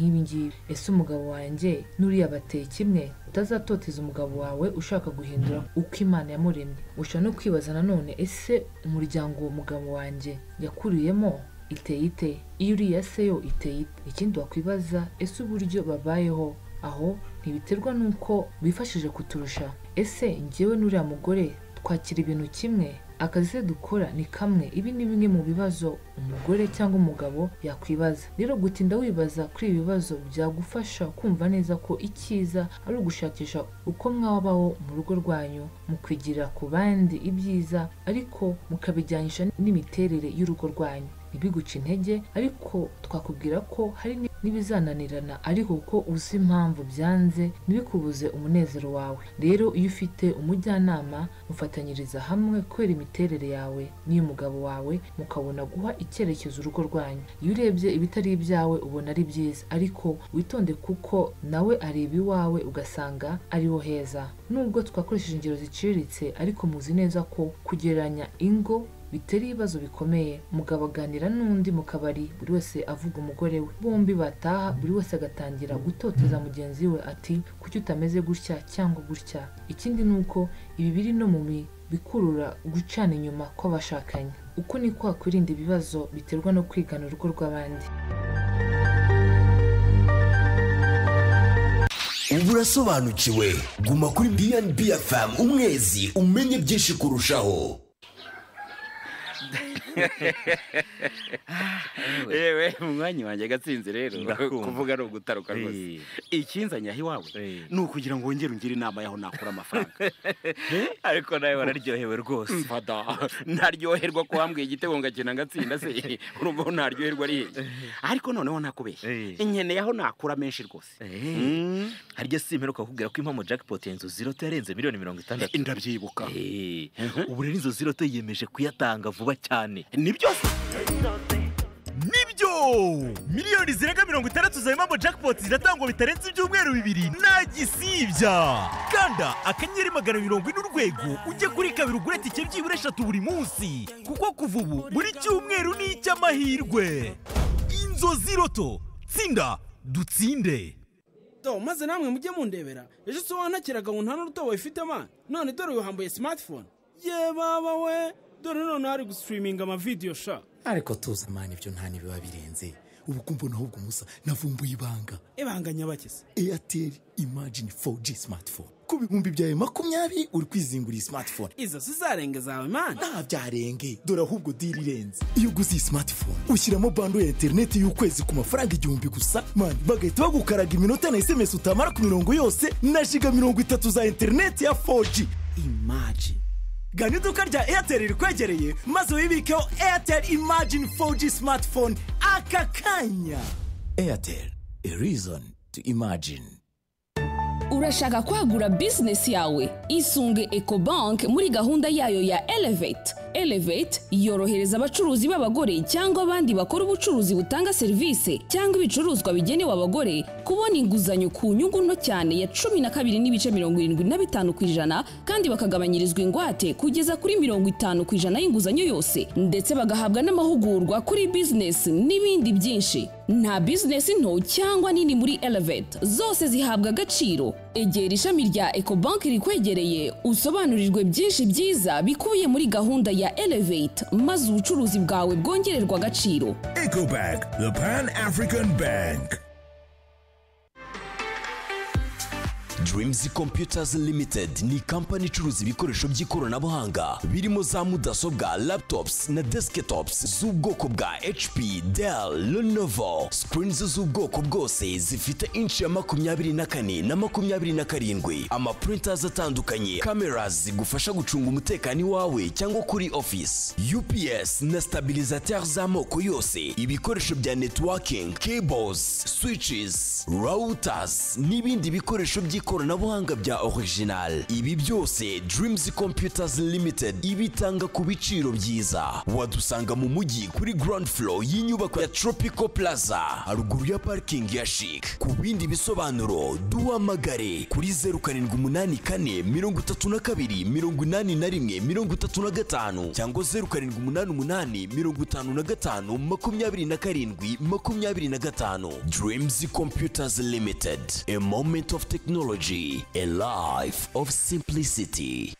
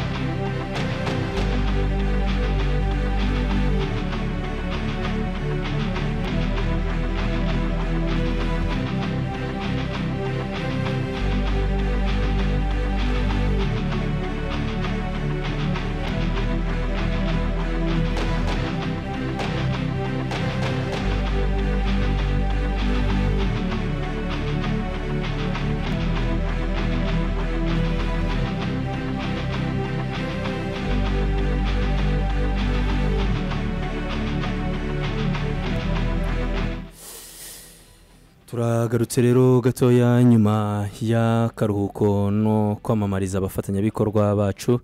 Dukomeje dushimire mwese abadukurikiye mu bice bitandukanye by'igihugu cyacu, abatwereka yuko muri kumwe natwe. Tukaba rero tugeze no mu mwanya mwiza wa Ecobank, the Pan African Bank, umwanya tukubwira yuko Ecobank yiyemeje kubasavinga neza muri 2024, yiyemeje kubasavinga neza ku buryo serivisi zose batanga zibageraho zimeze neza kandi ziri ku murongo. A better way to serve you, the Pan African Bank, Ecobank. Kaba rero bakubwira bati ngwino ugane Ecobank uryoherwe na serivisi zayo nziza muri uyu mwaka. Twatangiye wa 2024, amezi 3 yawo akaba yaramaze kwihirika. Turi ku munsi wa kabiri w'ukwezi kwa kane.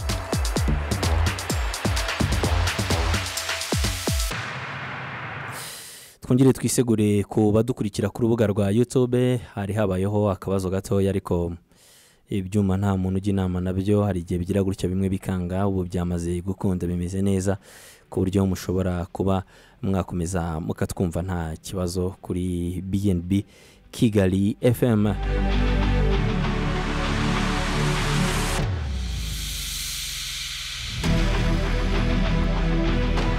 Twarimo tuganira rero kuri Premier League n'amakipe ahabwa amahirwe yo kuba yatwara igikombe cya shampiyona. Turazagaruka ku yandi makuru mu kanya, ariko tunababwire ko turi kumwe na Eronite Iterambere Fund, aho ubu usabwa ko cyangwa se wagirwa inama yuko wakwizigamira ukaba nawe ejo n'ejo bundi wazabona urwunguko ruteye ubwoba cyangwa se ruri hejuru kuva ku mafaranga 2,000 ku munsi ukorera ukanza akanyenyeri 589 akadirishya watangira ukizigamira.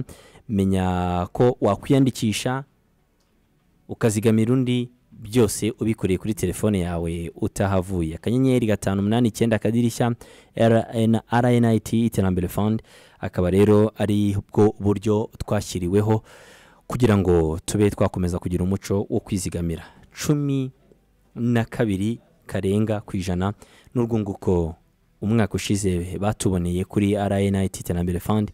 Namwe rero nimukomeze mugire ukwizigamira kugira ngo muniteganyirize ejo muzaniteza imbere muri ubwo bwizigamire muba mwagize kuri RNIT Iterambere Fund. Turi kumwe na Switch Off, ni energy drink ndetse na Nice Guarana, byose byitwa Switch Off, bikorerwa muri Vietnam. Ibinyobwa byiza byongera imbaraga kandi byiza ku buzima bwawe bitaguteza ikibazo na gito. Urabisanga Kimisagara aho Disco Limited ibituzanira mu Rwanda ifite icyicaro, urenze ku isoko cyangwa ukayibariza mu supermarket no mu marika store atandukanye mu mujyi wa Kigali. Ku bindi bisobanuro duhamagare kuri telefone igendanwa 0785 1358 0785 1358 no ku mbuga nkoranyambaga zitandukanye hose ni Switch Off official. Ushobora kuba wajyaho rero ukaba wazihasanga, ukaba wanabona i Switch Off, ikaba rero ari energy drink ndetse na Nice Guarana yayo, byombi byitwa Switch Off. Turacyafite byinshi byo kuganiraho. Hari shampiyona y'iciciro cya mbere mu Rwanda mu mupira w'amaguru, dufite amakuru atandukanye ku mugabane w'i Burayi, ariko reka dufate iminota mikeya nk'icumi-15 yabaye ihagije. Tugaruke ku mutoza Yasabye n'ikipe ya Leverkusen mu Budage, barimo baritwara neza. Ekipe ye bisa nkaho ari ikibazo cy'igihe cyonyine. Nabonye n'uwo bahanganye yaramaze kumuha congratulation. Ni ikibazo cy'igihe ubundi agatwara igikombe cya shampiyona cya mbere mu mateka y'ikipe ya Leverkusen. Mu myaka yose imaze ntiratwara iki gikombe. Muri wikendi iri deplasa ijye i Berlin guhura n'ikipe ya Union Berlin. Aya manota 3 baramutse babashije kuyabona, haraba hasigaye imikino 6 ihwanye n'amanota 10 n'amanota 18. Ubu ngubu hasigaye amanota 21 yo guhatanira. Babashije kubona amanota 8 batwara Bundesliga, amanota 8 kuri 21.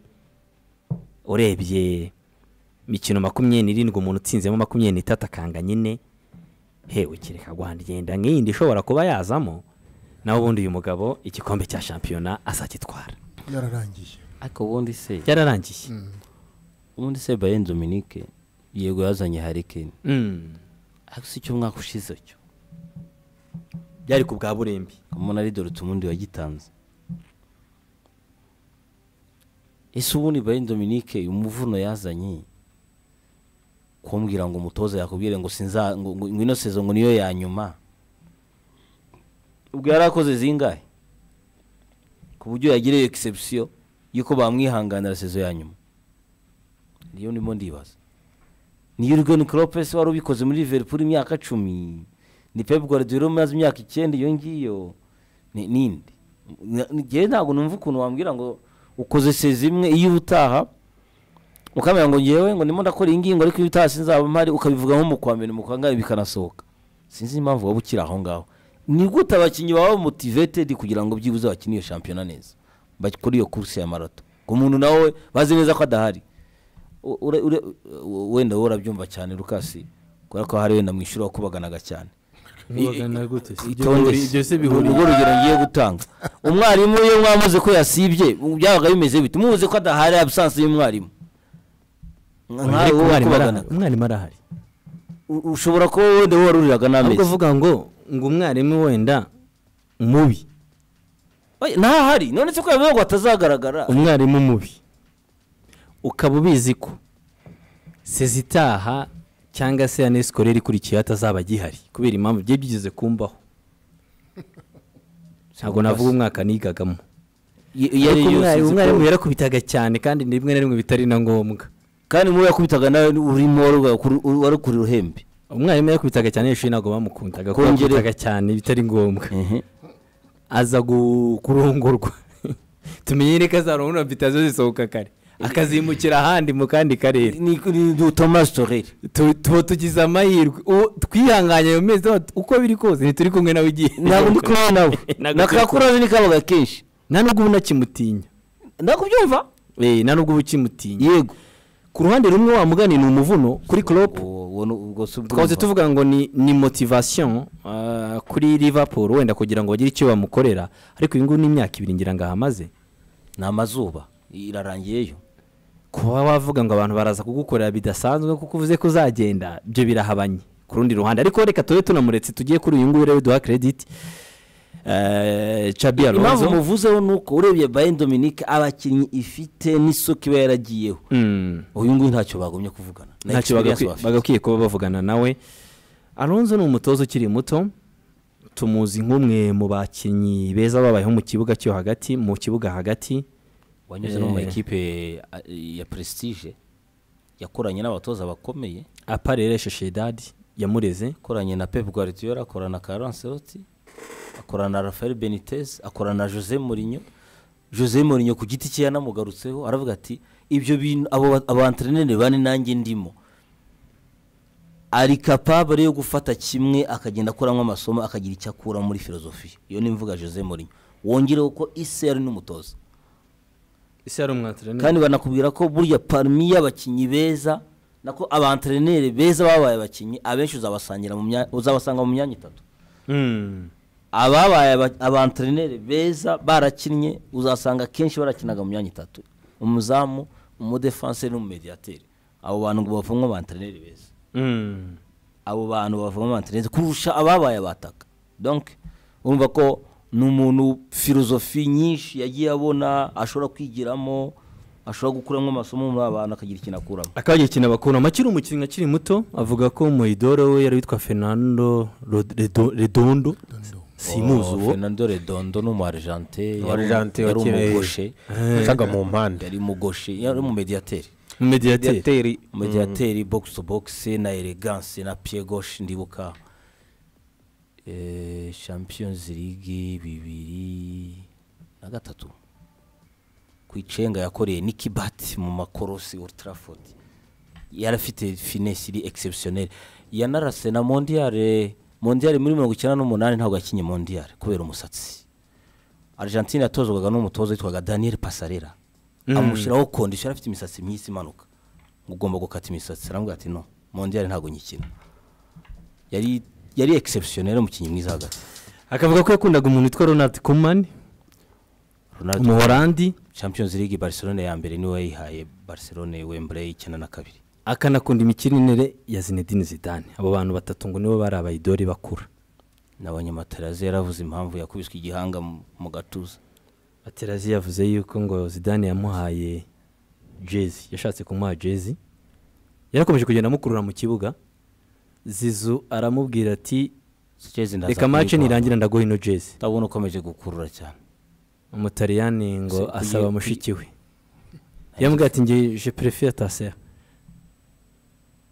ijyanga mu bidari ibyakurikiyeho unashaka komeza kugenda mu bivuga ngo byararangiye ariko nicyo ngicyo nuko histoire yagenze yakundaga rero Zidane agakunda Ronald Koeman ndetse na Redondo akura uyu mutoza buriya ngo yabonye chance akiri mu ntangiriro ze za kariyeri nk'umwantrainer avuye mu kibuga harimo n'ikipe ya Borussia Mönchengladbach ngo yamwaprosha kirikara ariko ahitamo kubagumye iwabo muri Sociedad bivugwa yuko ngo yabagaho ubuzima buciriritse muri Liverpool aba Liverpool ntabwo yabaga mu miji muri quartier ziri chic nk'abandi bakinyi n'abandi ba star ba Liverpool yageze hariya agitekereza yuko yakomeza kuvanga ibyo gukina n'amasomo ariko aza kubona ko bidashoboka bure yakoze ingeniera ibintu bya engineering mu mashuri yisumbuye ibintu nk'ibyo ngibyo ni magogo yego ariko mu gukura ngo yifuza kuba yazaba umwekonomist bure yaje yari atekereza yuko ashobora kuzakora ekonomi ariko abona ko gukina no kubitwarana bitazakunda gusa ngo n'umugabo utuje cyane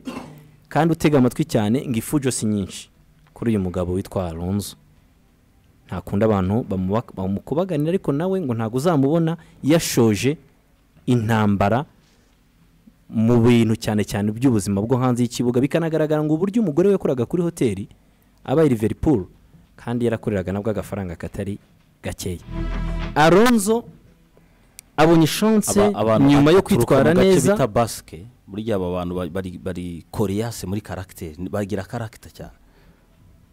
Abonye chance yo kuba yajya mu makipe akomeye arayanga. Ejo nabibashijeho gatoya ariko nta mwanya dufite tuvuga kuri Bundesliga. Ahitamo icyemezo cy'uko yagumana n'ino kipe ya Borussia ya Bayern Leverkusen. Agiye kwandikana amateka no yambere gutwara Bundesliga nibyo bihabwa amahirwe cyane. Ni icyemezo cyiza kuri we koko mu by'ukuri cyangwa yagakwiye kuba ateye iyo ntambwe ko twabonye n'abandi bantreneri batwara ibikombe hakiri kare bakideplasa bakajyana ahandi kandi bagatwara ibikombe mu makipe akomeye kuko sintekereza ko ino histoire Leverkusen izayisubiramo wenda sezita mu gihugu cy'Ubudage. Nkeka ko wenda hari amasomo yagiye abona mu Budage kuri bagenzi be. Na Griezmann yari umukinnyi mutoza mwiza muri Leipzig. Ahita abona offer vuba yo kujya muri Bayern Dominique. Ariko bigaragara ko ari umutoza araje de 38 yatangiye kuva mu kibuga. Yewe neje wundi mbere yuko bakina match amicale na Equipe de France byavugana ko atsinzwe match ya Equipe de France ni match y'Abahorande ashobora no kudatoza Euro mu rugo parce que ubona ko peut-être byatangiye kumucanga. Tujye ku wundi Hans Flick yari umutoza wungirije kuri Joachim Löw. Abona opportunity direct muri Bayern Dominique aza kubona Ligue des Champions. Ariko n'umutoza ubona yadisparishije muri radar kandi twatubonye ko ari igiye kuzamuka. Dimwe vuba. Reka tujye no mu Bwongereza bisanzwe. Bakubwira ko travail yakoraga hariya muri za Morde Ole Gunnar Solskjaer yari nziza cyane ariko yikubise muri Manchester United ubu ngubu yamaze kudisparisa muri radar. Comme si les équipes mythiques soit ishobora kugukorera izina vuba ukagira na consistance cyangwa se ushobora no gusimbuka hejuru vuba jarike wajya kugwa ntongere no kugaragara muri football. Ngiye mbona yarakoze icyo bita ngo ni choix ya carrière, si choix ya force cyangwa prestige pamoja nayo mateka yutubwiye. Mbona yakoze choix ya carrière. Ngavuga yuko ngo yakoreye amafaranga ahagije nk'umukinnyi ku buryo yumva ko nta kibazo ngafite cya mikoro. Wakurikiye ivyo no harimo abantu bari rasaze cyatuma na wenda kuvuga ngo afite yo yakoreye ahagije kunyurwa wenda ariko ngo bigaragazwa n'uburyo ava muri Real Madrid yabonye offre, ava muri U14 ya Real Madrid yabonye offre zo kujya mu yandi ma equipe arabyanga ahitamo kujya gukorera badges kuri y'amakamera kure y'ibindi byose mu ikipe ya Sociedad mu gace yakuriyemo ngo kuko yanifuzaga ko abana be bakurira cyangwa bagirira uburere nabwe ngahantu yarerewe ngafata kari ahantu heza ho kurerera. Basket n'abantu ni region igoye iturukamo ba yewe no ya Mikel Arteta iba ntibeshye kurikira neza ba Rizaraju n'abantu ba Didier Deschamps n'abantu bari Korease cyane muri character n'abantu bagira character cyane. N'ikimenyimenyi nkari muri region ya kuko Bayern Munich ngo yari ready rwose kumuha buri kimwe cyose kuruta n'ikipe ya Liverpool. Atletico Bilbao nituruka hariya se nayo Atletico Bilbao ni aba basket bakubwira ko nta mukinnyi ushobora gukinira muri equipe ya mbere atavuka hari itegeko.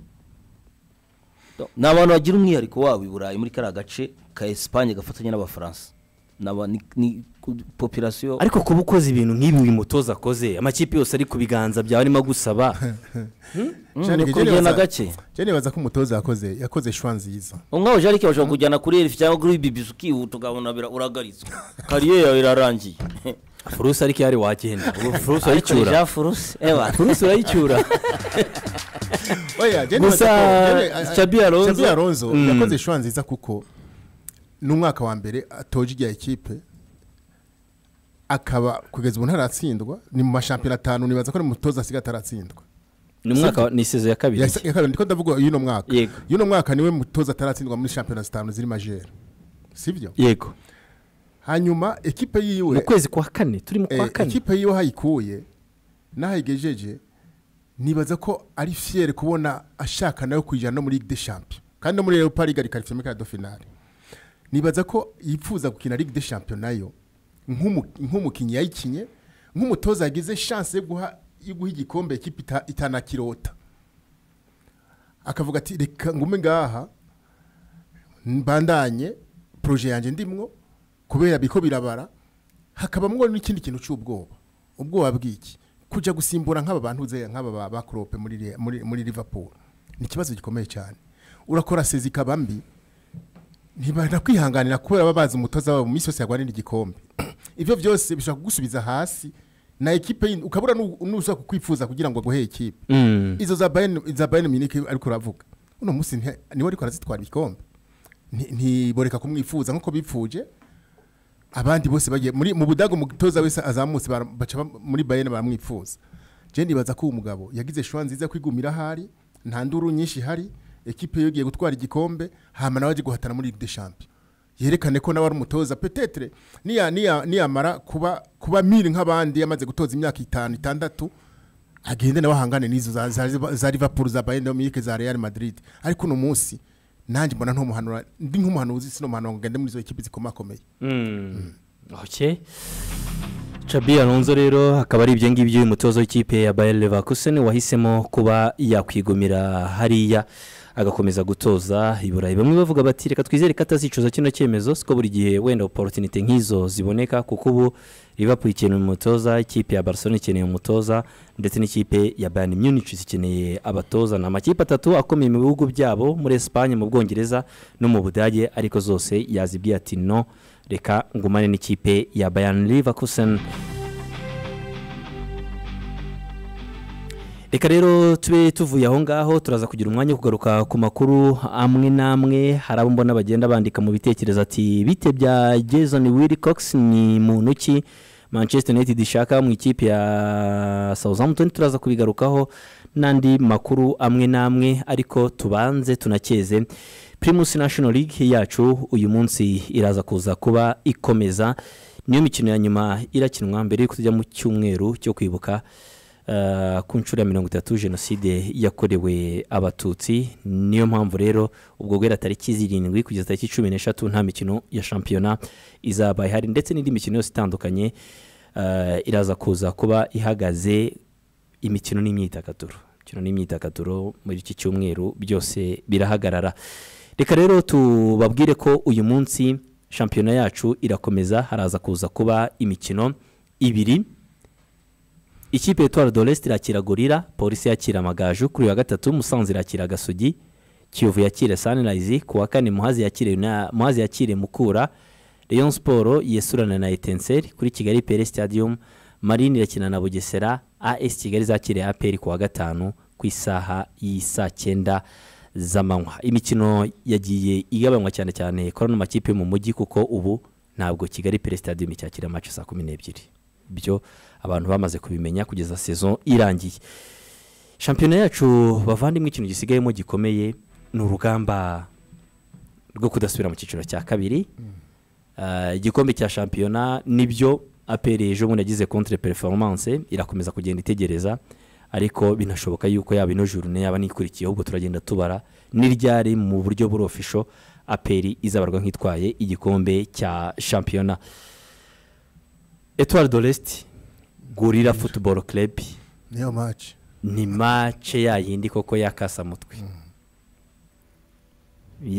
mutwe Gorilla iherutse gutungurana itsinda Polisi iyirusha ibitego 2-0 nta manota nekereza ko yatumye imashini ibona imbaraga ku buryo bajya na hariya ingoma bakaba bashaka amanota 3 shehi.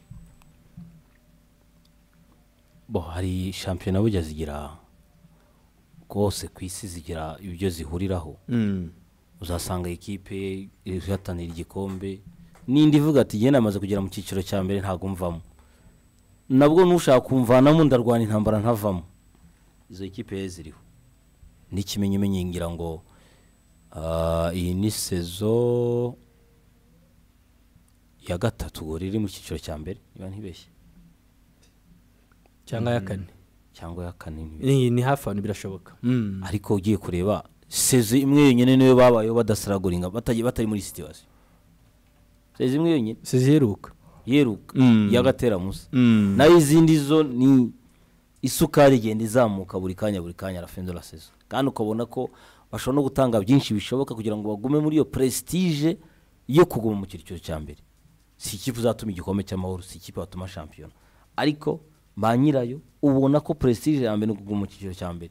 Ndahamya neza ko nibyo bashora mu kipe ya mbere, sinzi niba babunguka aho ngaho washa. Oya nta wunguka ntawe kandi sura bibara wowe hano hari uwunguka we none wawashoraye. Izo ekipe izo ntambara rero hari igihe nanone ziryosha shampiyona. Yewe nigiye uhura na wa wundi udashaka kumanuka agahura na wa wundi ushaka igikombe akaba yakimutesha. Ari image y'ibyo twabonye kuri Sunrise, kuri Kiyovu ndetse no kuri Espoir no kuri Kiyovu. Match nk'izo ngizo zibaho nyine muri football. Nkeka ko biraryoshye rero aho ngaho, aho mvuga ngo biryoshye nuko competition ko barabonye match ya Etincelle na Bugesera bibiri umva ko yari spectacle. Birashoboka rero ko kuri Gorilla na Etoile de l'Est none spectacle tuyibone. Nkeka ko Gorilla igiye gukora déplacement igoye kuko iraza guhura n'umukino wa 12 w'umufana wa Etoile. Match bayigize ubuntu nawe itubyumva ingoma bavuze bati nta mikoro tugikeneye naki ni muze baturage ba Ngoma mudushyigikire, ekipe yanyu ikeneye kuguma mu cicoro cya mbere. Bana babeshya ko kubaha pasika mu by'ukuri sibyo. Na Bugesera niko yabigize reka na Bugesera niko yari yabigenje kandi yo yari ku pasika na Sunrise hari simasi zigenda zibikora zishakisha abafana kuko uri yarugusakuriza byibuze yakazana akanyabuga byibuze yagusunitse ukaba wenda wareba ko wabona amanota. Niyo mpamvu nkeka ko umuntu uzakora déplacement kuri Etoile hari abahanganye azaba afite akazi. Nyuma yo gutsinda Polisi, Gorilla ibashije gutsinda Etoile de l'Est yabisohotse muri zone rouge ku rugero runini. Iyi ngiyi yabisize rwose kuko yabifite amanota 22 bo bageze amanota 29. Cyo cy'amanota 7 cyaba ari kinini. Hasigaye imikino 4 mesh ubundi ufite 29 nk'aya Gasogi yego cyangwa ukagira 28 nk'aya Marine. Iyo utsinze match imwe presque uba warokotse paraporo ibyo tubona muri la course, ibyo tubona muri course. Ariko ka Etoile de l'Est yabona 3 irabiteje ambutiage nanone ikomeye cyane. Nibona 3 d'abord irabiciye kuri Bugesera. Ko Bugesera ntirakina match utarakina rega ntago yibara yabiciye kuri Bugesera. Nibona amanota 3 irabisigaje inota rimwe hagati yayo na Sunrise na Etincelle na Gorilla nano basigaye imikino 4. Ahangaha urabona ko ni shamura akazi karahari. Umukino ariko bawuhaye nde ntago batubwiye none abasifuzi bawuhaye Arine umusifuzi mpuzamahanga. Yego n'umusifuzi mpuzamahanga ariko wagiye uvugaho utuntu tutasifura neza no sezo. Nkeka ko bamuhaye kibarua kikubwa ni match komeye mu akazi gakomeye kubera ko ino sezo wavuga ko so umusifuzi ugize amanota meza muri arbitrage. So rero akazi bamuhaye ni ikintu gikomeye kuri we gukiranura abana bavandimwe babiri bashobora kumanuka mu cyiciro cya kabiri, umwe muri bo bashaka kumanuka mu cyiciro cya kabiri. Iyo rero ni match itegerejwe mu kanya ku isaha y'isa 9 nuko ntaho dufite tuyireba, ariko ni match umuntu hano mu kibuga iyo tugize match iyo tugize chance yo kubona fixture itarimo umwe kuba yarekera undi buryo match barumurira cyane ibarumurira ni match iraza kubiryoshye. Nizo match zisigaye. Ari kumwe na Dodosi, ari kumwe na Ndagijimana Eric ndetse na Isiaka. Quatrième arbitre. Ariko afite abasista beza nawe ni umusifuzi mwiza. Reka twizere ko baraza gukora match nziza kuri uyu mukino. Ekipe ya Polisi iraza gukina n'ikipe y'Amagaju. Polisi niramuka itsinzwe n'Amagaju irarara inyuma y'Amagaju. Abasumbya rimwe bari ushinota rimwe Amagaju. Polisi budget tiriyari undi miliyoni imwe ariko akabashora kugucaho. Reka twizere ko Polisi uyu munsi tari buze kongera gukora ibyo yakoze muri weekend. Ishono usibye n'amanota Amagaju yenda cyaho n'ibitego. Amagaju impamvu mbivuze yanayicaho n'ibitego. Reba attaque ya Polisi na investissement bakoze kuri attaque yabo ko Polisi izigamye ibitego 3 na attaque ishobora kuba ari ihenze kuruta izindi. Of course nta nubwo ishobora niyihenze kuruta izindi niyihenze kurusha izindi ni nabo bafite benshi kurusha abandi mu mikino 25 imaze gutsinda ibitego 30 mu gihe 25 ibitego tarane inarirahe ukuyemo 8 bya muhajiri ugakuramo ibya Bedi injizwa 28 narirahe sezo muhogo we birasobanura umwanya ahiri umwanya wa gatandatu ariko igice cya mbere ariko reba ibibazo igice cya mbere byose huye nabyo Kigali huye nabyo kubiri imbere ya polisi none se Kigali polisi nibaza ko ari ya nyuma muri phase retour Kigali yasoje phase ari ku mwanya 15 polisi nayo ku mwanya wa kabiri polisi yari ku mwanya wa kabiri polisi yari ku mwanya wa kabiri tuvuga ngo iri ku gikombe bayise bagira gutyo polisi muri phase arabisikanye muri phase retour ishobora kuba ari ya nyuma ni oya ni ya nyuma ntago ishobora ni ya nyuma polisi muri phase retour polisi ibonye amanota ngahe ntabwo agera muri 5 ntayo 5 ntago arimo muri mu mikino iheruka eka ndebe ifite amanota 4-5 muri phase retour mu mikino ingahe mu mikino 10 oya 10 mu mikino 10 ifite amanota 5 ku manota 30 kuko yanganyije na Etenseri inganya na Muhazi United itsinda Gasogi ahandi yose umuporomoko waruze hangije na polisi dute koko yana dusuye polisi koze saison mbi cyane kabisa mbi cyane iri mu ikipe zibihishe championnat amagaju arya nazamutse ino saison amagaju ava deuxième division kandi amagaju bakaba yarushino tarimo kandi amagaju yasoje phase ya safaringa aho yigeze guhangayika ahubwo phase retour ayikoze neza cyane ayikoze neza anatsinze na Marine ejo bundi muri phase retour batsinzwe imikino 2 yonyine batsinda imikino 5 banganya 3 aho mu magaju itureba polisi hagati ya polisi na Kivu 18 hagati ya polisi na Kivu n'amanota 2 uri ibibazo kivuye we nabyo ure president wa polisi FC na Karim wakira telefone z'ibibazo undi wakira ujye kumunza ariko bene bino bintu ntabwo bikwiye kubigarukira no kubatoza n'abakinnyi ureba umuyobozi wa polisi bose baba bakwiye kwiga na Karim mu myitozo wakira shida nyinshi ushaka kwa kanyenyeri kandi ubuhangayitse urebe nundi urabona ko ntago ikinyino cyago cyo kuba amanota 2 muri aya makipe 2 polisi urutwa na Musanze urushwa amanota namukura Musanze n'abana bumwe yega no kucyubero tuyigomba polisi nta nubwo Rayon Sport no sezo twayibonaga nk'umucarenje yaga kwenda kubiringa iri nko muri 55 kandi yaradushutse kuri phase yakwiye kuri nko muri 55 dufatiye kuri phase twari tuzi ko championnat yiryosha n'igikombe cy'ibiri kigwanira ariko mu poromoko wa undi wo kuri buranga vuba cyane bakoze sezo imanutse ku Kivovo kabisa ajya mu Kivomo polisi football club iraza gukina n'amagaju ni match rwose waya ntago twajyayo sindajyayo tugireyo polisi no museke uyu munsi muparika neza kandi nanone bayobozi ba polisi mwapere no munsi mukanya n'amagaju bose parike neza umunsi abaparika mwese mwapere mu parike neza hari agiye kuba kabazo kari kabaye kabisa polisi irakina mwapere mukanya saa 9 n'amagaju gusa ndajya kureba amagaju mu bufundu iwacu iracyafite amahirwe yo gusova sezo yayo muri Peace Cup atwaye Peace Cup Vincent nta kintu nge namubaza afazari ntacyo namubaza rwose azohaje gusoma sezo atwara Peace Cup bravo nta kintu wamubaza nta kintu tuzamubaza Heroes Cup Peace Cup natayitwara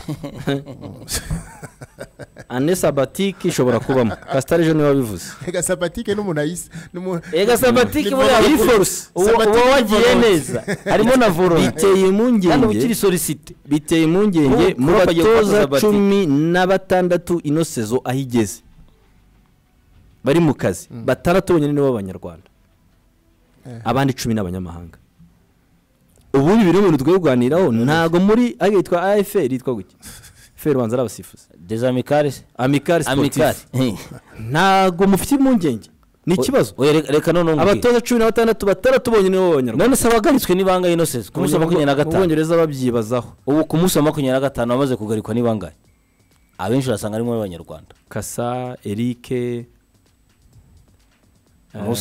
Musa Hasani fixation bane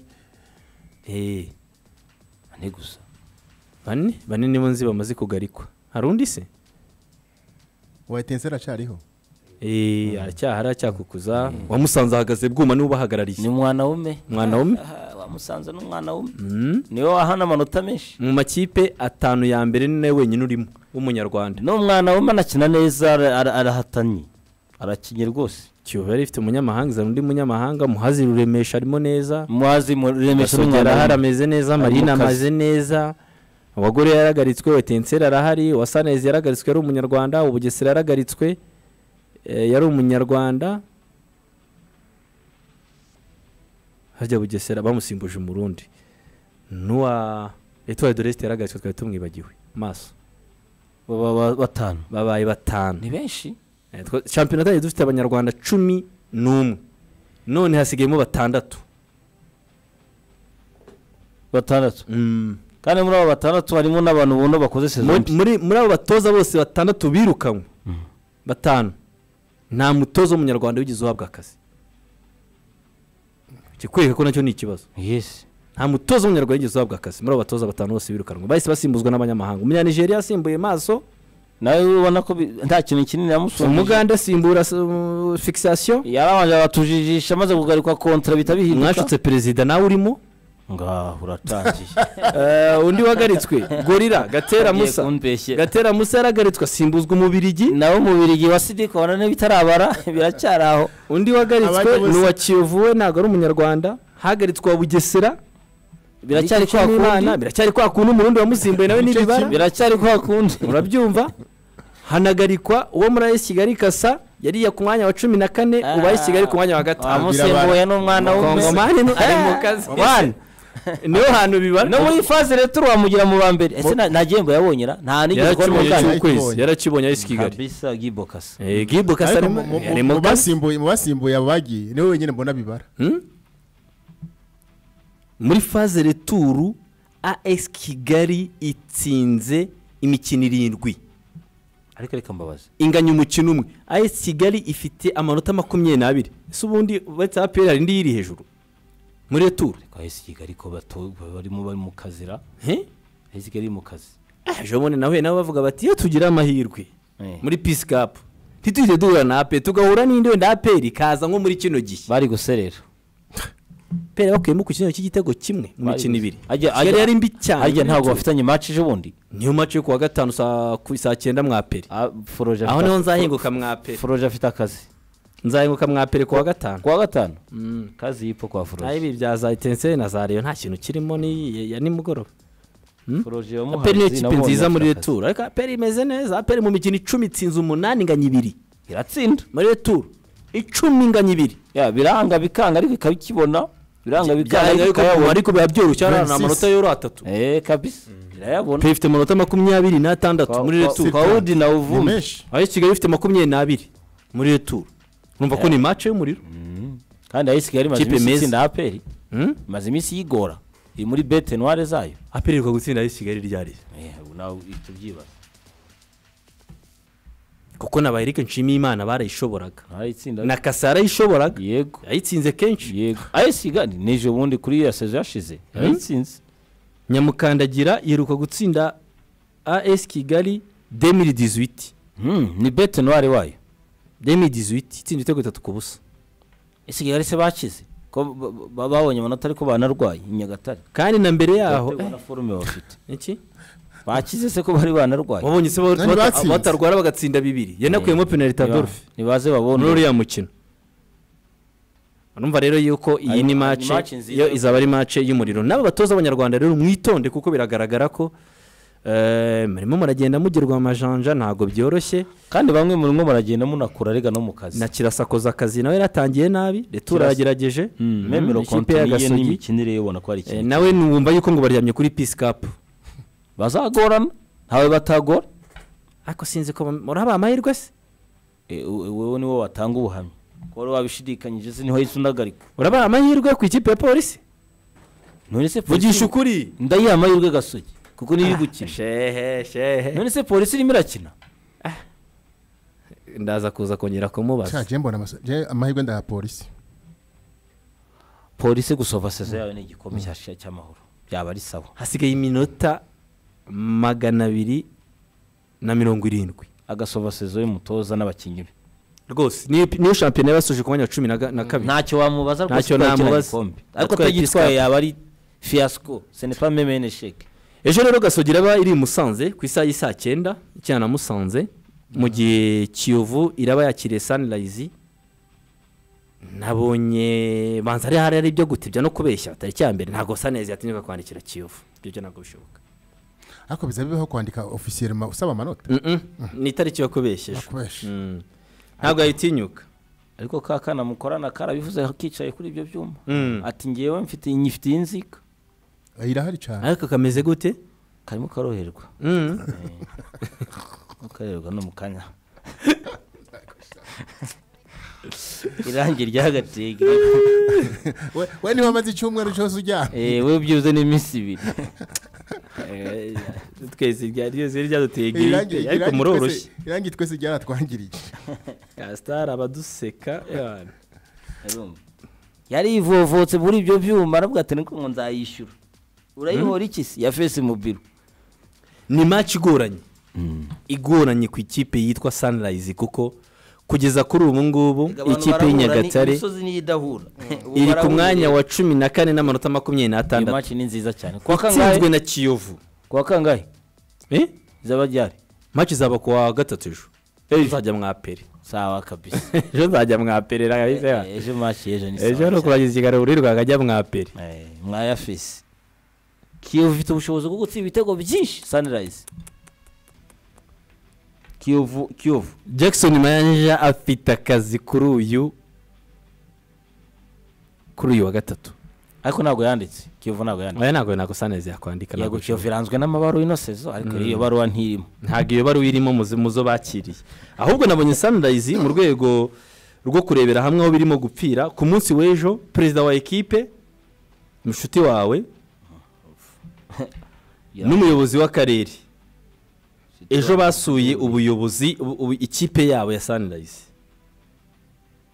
Nabonye bushize avuga ngo yafashe icyemezo ngo kiri cyo ngo bari baratinze ahubwo karakana umwambwiye ejo ko yongera amasezerano ntago nari nkazi imyaka 2 barayimukacitse banza barihuse barihuse hariya Sunrise ifite akazi gakomeye urugendo rukomeye ariko abakinyi baracyahari abatsinze Kiyovu ni babandi ni bale baracyahari Kuruhuka batabisubiramo bafite akazi Jackson Mayanja se umukino yahereye atsindara akiza muri yego yatsinze Kiyovu banaboneye ejo umukinyi wabo uramubona hano yaragize isabukuru y'amavuko Shyaka Claveri bamuhana gakeke berekana ko umwuka ari mwiza meya n'uyu nguyu wambaye rinete ndumva ari ni gofero y'umukara president ni wambaye ikote ry'umukara Sunrise nabagira ijambo rimwe ndabona n'abamambure bamambure barimo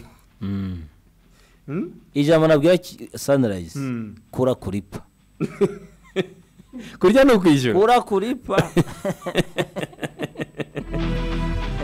yari inkuru yakiriwe nabo mwaka ushize mu kwezi kwa 5 Inyagatare yakiriwe nabi cyane kura kuripa pe jara akazi gakomeye cyane barimo rero bararwanira hamwe kugira ngo barasenyera umugozi umwe barebe ko Sunrise yaguma mu ciciro cya mbere itaza kuza kumanuka mu ciciro cya kabiri baza biteguye Kiyovu Sport na Sunrise imikino rero niyo ngiyo ihari ikomakomeye mu gihe kuwa 4 muhazi zabitsinda mukura hari ingoma Rayon Sport yesurana na Etincelle mwapere naho kuwa 5 Marine na Bugesera naho nakasa mutwe Etincelle ifite akazi kanini kuza guhangana na Rayon Sport ifite akazi kanini iyo karandiri bikugoye cyane guhura n'ikipe ku mwanya wa 2 urwana no kugira ngo utamanuka ni match igoye Etincelle no match arira bagoye kuko mbona rero nabo hamaze iminsi arimo ka rivalite karimo kuntu ntago ari match Rayon Sport izaborohera na gatoya ntabwo izaborohera umutoza wa Rayon Sport avuga yuko ngo yishimira ko yashize mu kibuga ukuyemo umuzamu abakinyi 10 bose b'abanyarwanda akabasha gutsinda mukura ni byiza 10 bose b'abanyarwanda ntabwo bikunda kubaho muri bino bihugu byacu kandi adafite Muhire Keve arabagarutse kuri uyu wa 4 birayigoye Etincelle birayigoye Marine na Bugesera iyi nindi match nayo bagomba guhereza umuntu w'umwana w'umwe icyapa gikomeye Marine Rubavu barayahandira ariko hari ingingo ko mbona ari mu mazi abira bayensoro mazi abira cyane bayensoro oyansoro no munyarubavu hafi kujya itahengeka no munyarubavu nta wamenye ikindi cyapara cyapa birahari Samuse niyagarutse ntiyavuye muri Champions League izaba ryari izaba kuwa gatanu yabaye Samunyana ese ntuzaracyasi ko adasifura Salma ikibazo kirakomeye Salma nta kigira icyapa se nta gisifura kimukureho none yanaguze n'imodoka ya Danje imodoka ijyana mu kibuga ya Danje imodoka irasifura arahari Salma arahari cyapa aragifite ko dasifura simbizi muri nomination bakoze iki cyumwe nawe urimo Muzehe Mabarakati ko dasifura uri kubishaka bishakishije udakana kuri za nsingo bigari bigende neza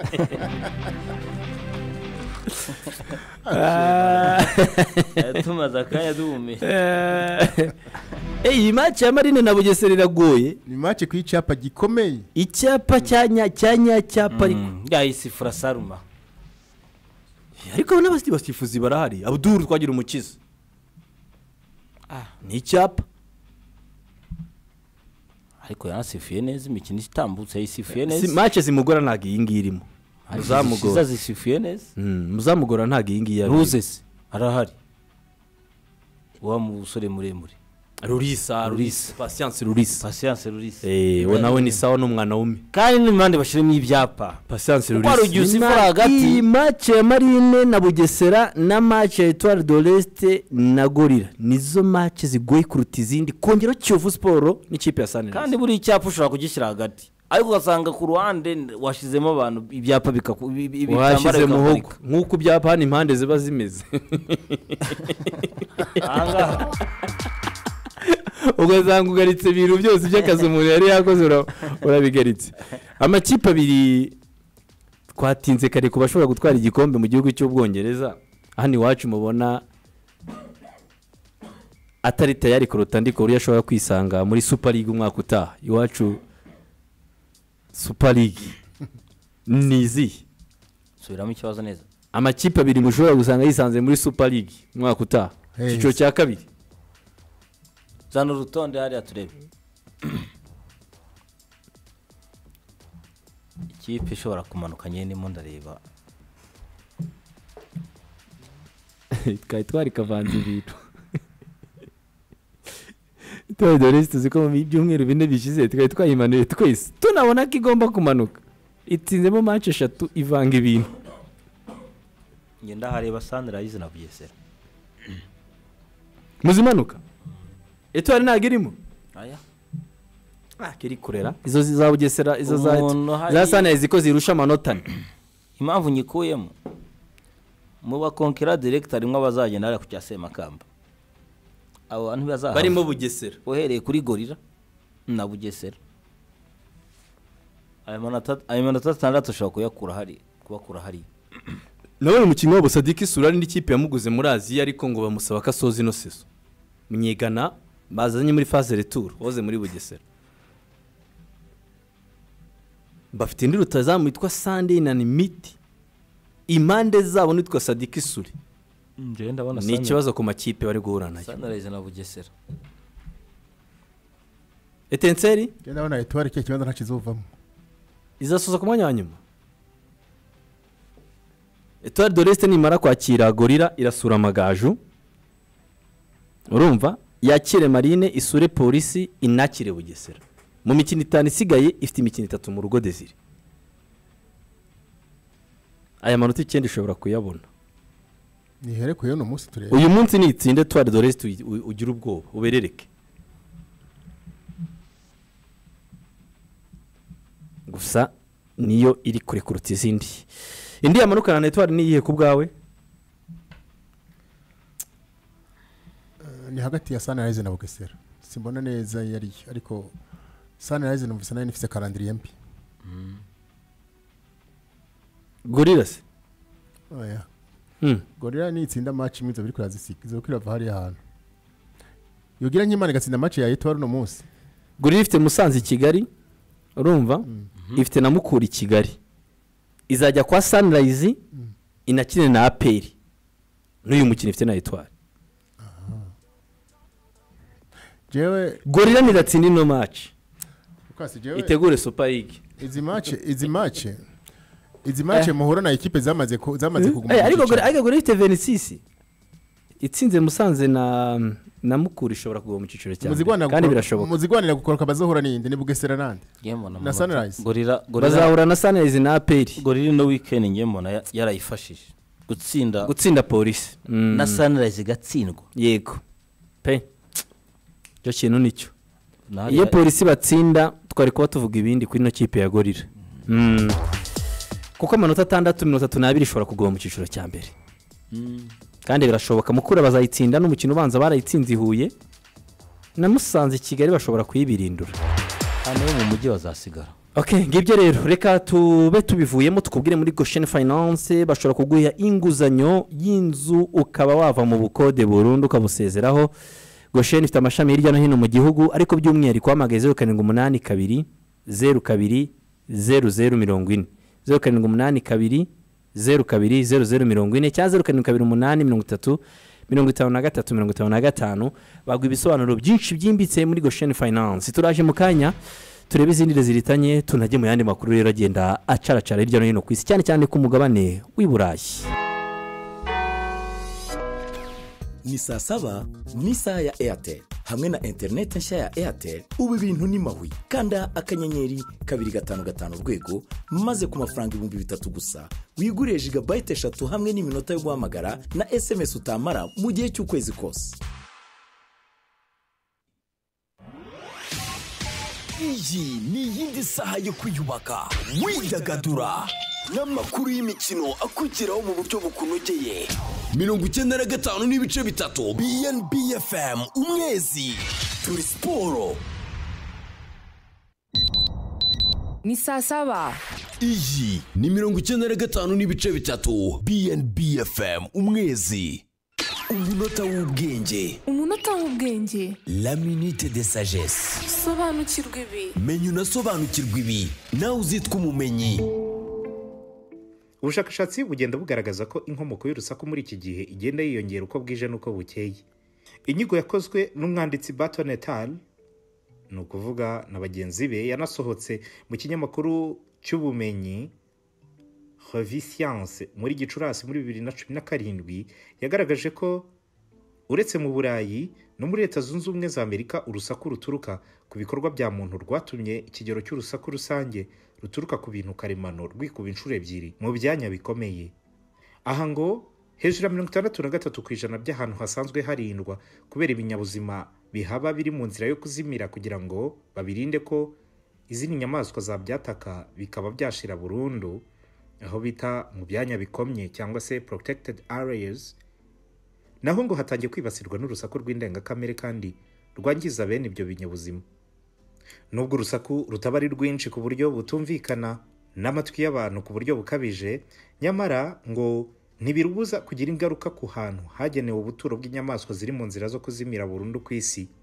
Byerekanwa nk'aho 14% by'aho hantu hose hitwa ibyanya bikomye hagaragaza ikigero cy'urusaku rurenze urugenwa n'isoko karemano y'urusaku ku isi. Abahanga kugira ngo bemeze yuko urusaku ruba rwatangiye kurenga urugero nuko babona yuko urwo rusaku rushobora kugira ingaruka ndetse rukaba rwanatera icyitwa perturbation de l'écosystème, no guhungabanya urusobe rw'ibiriho ku buryo inyamaswa cyangwa se ibinyabuzima byabaga mu cyanya runaka bimwe binanirwa kuhaba bikaba byagenda cyangwa se ibindi bikaba byapfa ku rugero ruhambaye.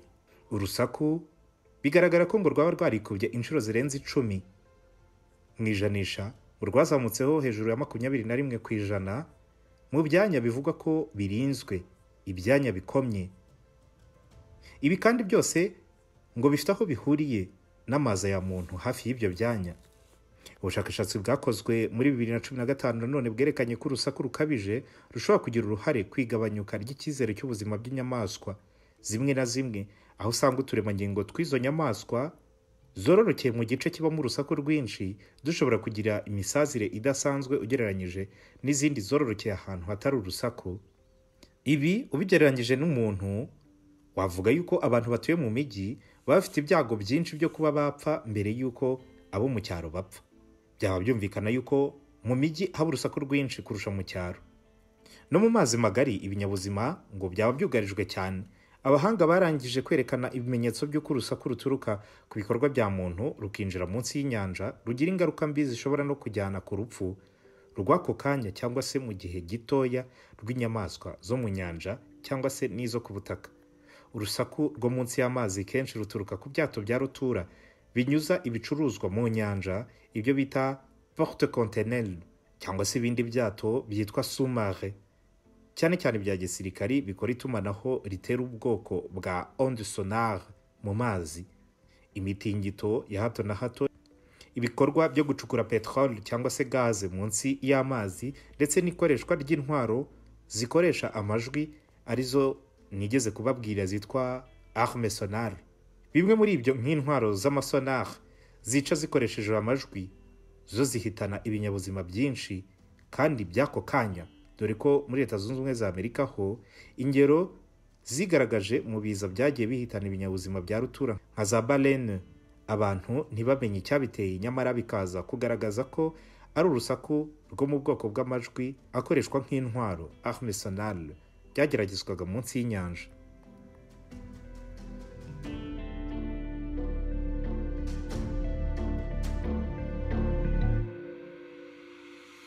ubu urasobanukiwe. Guma kuri BNB FM umwezi umenye byinshi kurushaho. Urashaka kwagura business yawe? Isunge Ecobank muri gahunda yayo ya Elevate. Elevate yorohereza abacuruzi b'abagore cyangwa abandi bakora ubucuruzi butanga service cyangwa ibicuruzwa bigenewe abagore kubona inguzanyo ku nyungu nto cyane ya 12.75% kandi bakagabanyirizwa ingwate kugeza kuri 50% y'inguzanyo yose, ndetse bagahabwa n'amahugurwa kuri business n'ibindi byinshi. Nta business nto cyangwa nini muri Elevate, zose zihabwa agaciro. Egera ishami rya Ecobank rikwegereye usobanurirwe byinshi byiza bikubiye muri gahunda ya Elevate, maze ubucuruzi bwawe bwongererwa agaciro. Ecobank, the Pan-African Bank. Yabaye gatata. Haya mafaranga inzozi roti mahise na yarubanza ki. Umva gatse. Ndebera haya nayiki. Reka turebe. Ndebera rwose. Ubu se ntureba ko ari kugushimira kuri mu bakina igitego roto kenshi uyu munsi? Yeba data we, uzi ko bampaye ruteho nakirishije uyu munsi? Nagashya! Ubu abantu batatu bagura tike nyinshi kurusha abandi ku munsi mu gitego roto bari guhabwa ishimwe ry'ibihumbi 30, ari nako biyongerera amahirwe yo gutsindira miliyoni ya buri munsi. Kanda akanyenyeri 140 urwego cyangwa ujye kuri wa#inzoziroto.rw ugure tike zawe utsinde. Inzozi roto, tsinda dutsinde.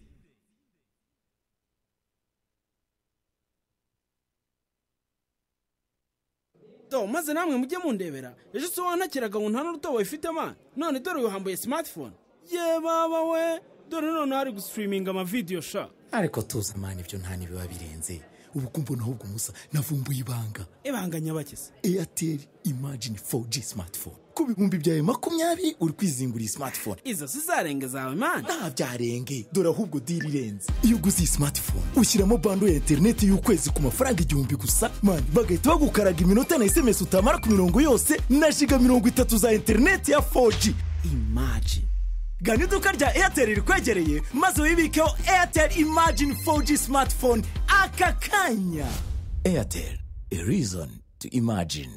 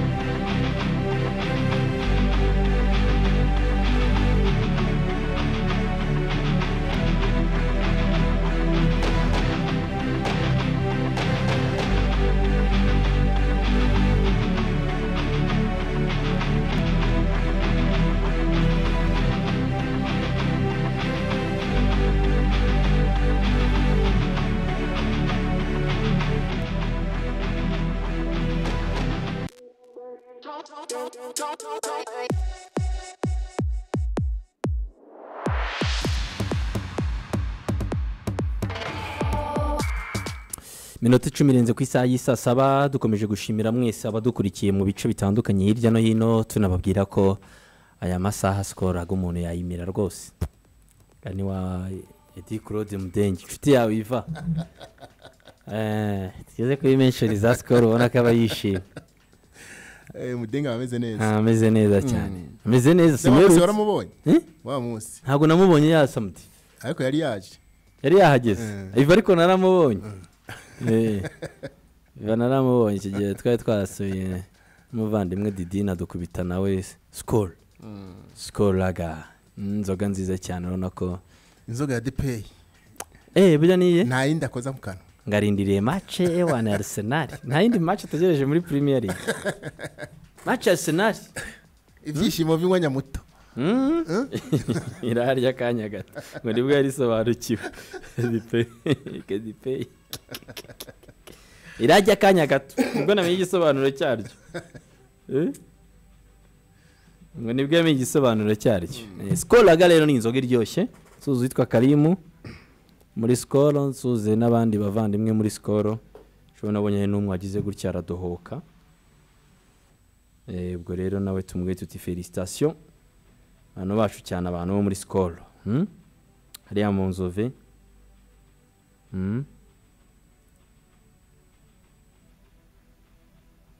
suze rero n'umubosi witwa Kayitare muri Ameki Color ariko tumaze iminsi turi mu kazi na Ameki turi mu bisi turi mu kazi na Ameki bazotubwira icyo bakoresha kugira ntibagware grippe nabo mugani Kayitare bigenza gute ababisiga Ameki irange ryiza cyane umuntu ushaka irange kwa kunati bagira barya bakagira barya irange rigafata hagasa neza na kuntu hano hasi nigeza kabisa nako ni irange ryiza kabisa minsi iri imbere rero hano hose aramaze guhinduka tubifashijwemo na Ameki Color bari mu kazi rero iri ni irange twumvisha turi abana Desire byumva kuri Rukumba Ameki Color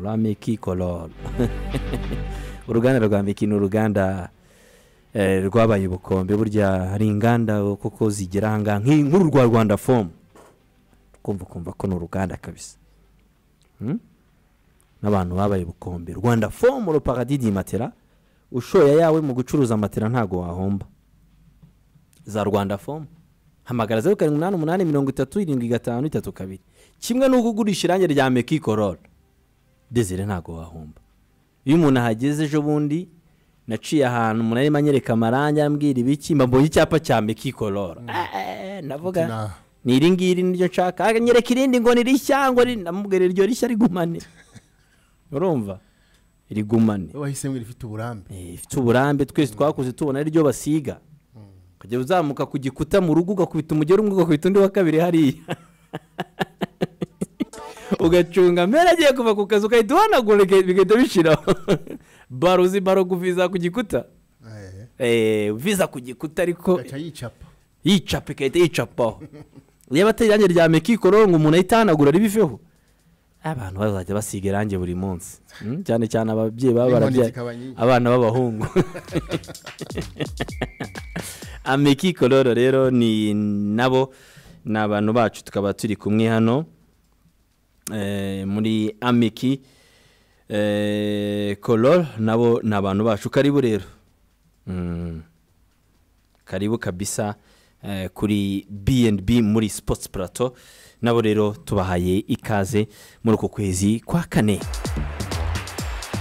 n'abandi bafatanyabikorwa bacu rero batandukanye bose tuba turi kumwe umunsi ku munsi umuntu ushaka telefone nziza muri Golden K Technology ni mu mujyi wa Kigali hano urabihabona neza kwa hariya muri ya nyubako ya Makuza muri Peace Plaza niho Golden K Technology bakorera ni hasi ukinjira ntabwo usaba kuzamuka muri etage ntabwo tukuvuna Golden K Technology bati way to digital life rareba bira bikoresho bari kuri YouTube marabibona ko bya ni ibikoresho ni igikoresho Desire ku bantu b'abajene muri weekend bajya ahantu bakajya kumva akaziki sawa abantu bashaka isaha ushobora guhuza na telefone yawe saha nziza ushobora kwitabiraho, ushobora gukora na siporo ikakwereka ibirometero wagenze, karori watakaje. Iyo niyo nkeneye. Niyo ukeneye. Bane zo saha z'amashene muzeyi. Niyo nkeneye. Saha nziza, saha ya siporo, saha y'umusportif. Akazadufata ukuboko hatwereke. Muri Peace Plaza. Mwahamagaye sira nimero 0788307150 ko bahabageza. Ariko we kuna hazi uhatugeje ivyo bavyitsa guhuruka. Ifa namujyanyeyo. Bamuha igikoresho cyiza. 24 heures corona. Ariko akabi karasekwa. Golden K Technology. No kumbuga nkoranyambaga bariho. Nka Golden K Technology. Abasaza mwe mugiye mureba ibikoresho byiza. Yego. Ko numva bivuga ijwi ridasohokara. Ibikoresho byiza. Amatelefone kandi yose atandukanye. Shaka 15 iPhone, abashaka ya telefone nababwiraga ya ni telefone ya Google Pixel. Urumva ikinizweho ni ifoto.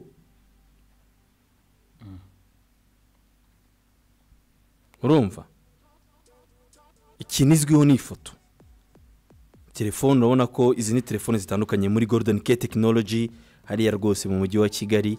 N'ama computer, aya ma computer nk'ingiyi abantu bareba nziza, telefone n'uyu muntu yitereye mwiza.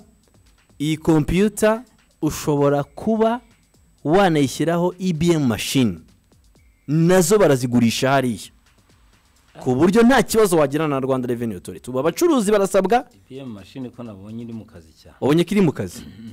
Ubu abacuruzi barasabwa kuduha inyemezabuguzi za IBM. Hari igihe rero ugura computer ugasanga IBM machine nigiyeho, ariko abacuruzi mudashaka ibihano, mudashaka ko igihugu cyacu gisigara inyuma, kuko gutanga umusoro nukugira uruhare mu iterambere ry'igihugu cyawe. Mujye muri Golden K Technology baraguhereza izi machine, urumva, banaguhereze IBM machine, si computer na IBM machine. Hayi nkanabyohereje udushinzwe cyangwa mbyoherereze Maestro Ivan, dushinzwe songo waro dushinzwe dufite Clementine. Yego ushinzwe se turi mu kazi ke, turi mu mwanya we. Ntumanumike. Turi mu mwanya wa Clementine. Hindi nabonye nize moto kangiye ko bisoma ngaruka. Izi rero ni telefone nziza wasangamo hariya ukaba wazigura. Kimwe rero ni computer nayo by'umwihariko ijyaho IBM machine ku buryo nta kibazo na gitoya wagirana na Rwanda Revenue Authority. Ariyo mbonye bita hapa sawa hapa vipi. Hapa sawa hapa vipi. Mukanya barabahageze abavandimwe. Nibo ba hapa sawa hapa vipi. None izi computer rero zirahari muri Golden K Technology ari muri Peace Plaza. Reka rero tube tuvuye ku bafatanyabikorwa bacu tuze ku makuru yandi make harimo kugenda avuga hano mu gihugu cyacu. Championnat ya basketball nabo barimo baragenda bihutisha imikino yabo kugira ngo faze rirangire. Reg ku mugoroba byayigoye ariko yatsinze ikipe y'ikigo cya Kepler 89-86. Wari umukino wa kasa mutwe. 89-86. Ko warujyoshe. Yari yegeranye. Yegeranye kabisa. Difference ya pani imwe. Wa musoro maze kwigarurira imitima y'abakunzi ba basketball hano witwa Anthony Alvarez Jackson. Yatsinze amanota 25 muri uyu mukino. Ari karanyanyagira aradunda. Uyu muhungu aradunda. Anthony Alvarez Jackson. Ejo bundi twamukijijwe n'umufana. Kwa gatanu ibintu yarabihinduye ibindi. Amakipe ya Kepler rero nigeze yorerwa n'amakipe ya Rege kuko no mu bagore Rege y'abagore yabatsinze 65-63. Odile Tetero niwe wazengirije iyi kipe ya Kepler. Amanota 26 uyu mumeneze w'ikipe ya Rege niyo yatsinze ku mugoroba. Zari match z'imiriro kabisa hariya muri RTK. rero fazare ikaba irimo kugenda irangira muri basketball. Akaba ari ibyo ngibyo umuntu yaba avuzeho ku mikino yabaga ku munsi w'ejo muri basketball muri RDK niho bakinira. Reka rero tuve hano tugende tujya ku bakinnyi b'abanyarwanda bakina hanze uko amakipe yabo aba yaritwaye mu mupira w'amaguru, sibyo? Baba barakinnye muri weekend. Duhere muri Ukraine, akivantana na Rivo na ba David yagiye yihuta. Ekipe ya yatubwiye ko bavuga gute Krivebas kapiteni w'ikipe kapiteni w'ikipe FC Krivebas.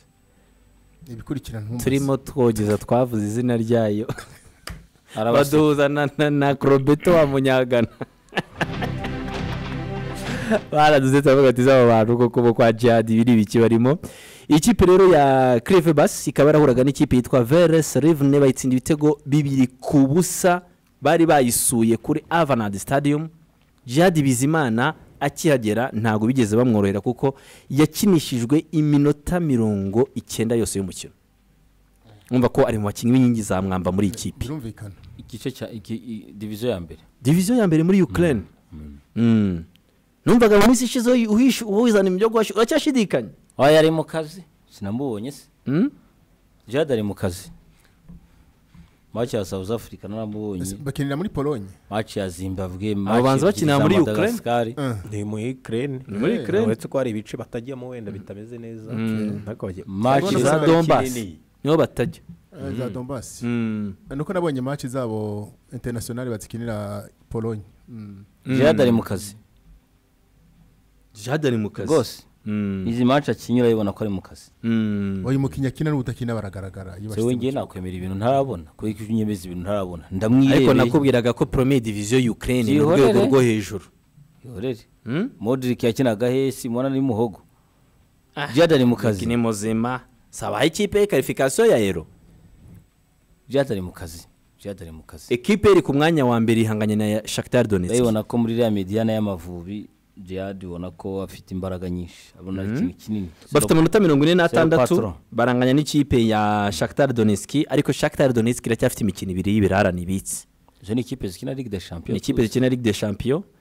Ikipe ya bakina imikino 30, ubwo Krivebas isigaje imikino 8. Shakhtar isigaje imikino 10. Mu gihugu cy'Ububirigi ahageze yaje asimbuye yatakaje umwanya wo kuba titirere muri no minsi. Uyu muhungu witwa Hakim Sahabo yagiye masimbura ubwo Standard de Liège yakubitwaga ibitego 5-1 n'ikipe ya Gent. Yagiyemo ku minota 45 ariko nta kintu nawe yahinduyeho. Bari 5-1. Nako Mavubi mbona nta kintu yahinduyeho kinini. Muri Yasabye mambonye ko Madagascar yarakinnye kuri match ya Madagascar akantu gake.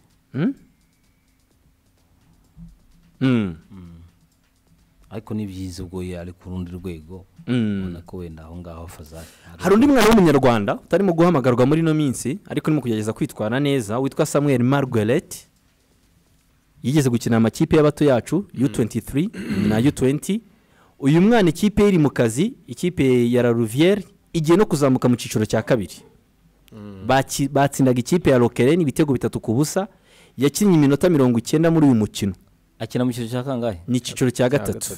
Bagiye kuzamuka mu ciciro cya mbere. Bamaze kubona na nuza promotion barayibonye mu Bubirigi. Harimo undi mwana bakinana yitwa Misi w'umurundi. Meneri kina mu macumi hariye gutyo. 10 no ku mpande. Samuel Gerete. Harimo undi muhungu w'umurundi bakinana. Nk'Irasambre bari kumuhamagara nk'uwo bagapima kare. Umurundi bakinana unahamagarwa mu ikipe y'igihugu y'u Burundi. Kandi ndebe izina ry'iya Madagascar bari kumuhamagara wenda. Gira hamagaye muri abashaje. Oya asanzwe akina. Oya Samuel Gerete ndamwibuka tumujyana n'amashami muri Zambia under 20. Cyo gihe. Nkeka ko yungu Irasambre ari kuba nziza kumupima bakareba. Yahamagarwa rwose tukareba. Ko ari ntidufite abakinyi benshi cyane. Oya buri yapfa we ikingenzi nuko hari nta kindi kintu kirimo hagati naho abatoza. Ikingenzi nuko hari kandi kuzamuka. Liyongola.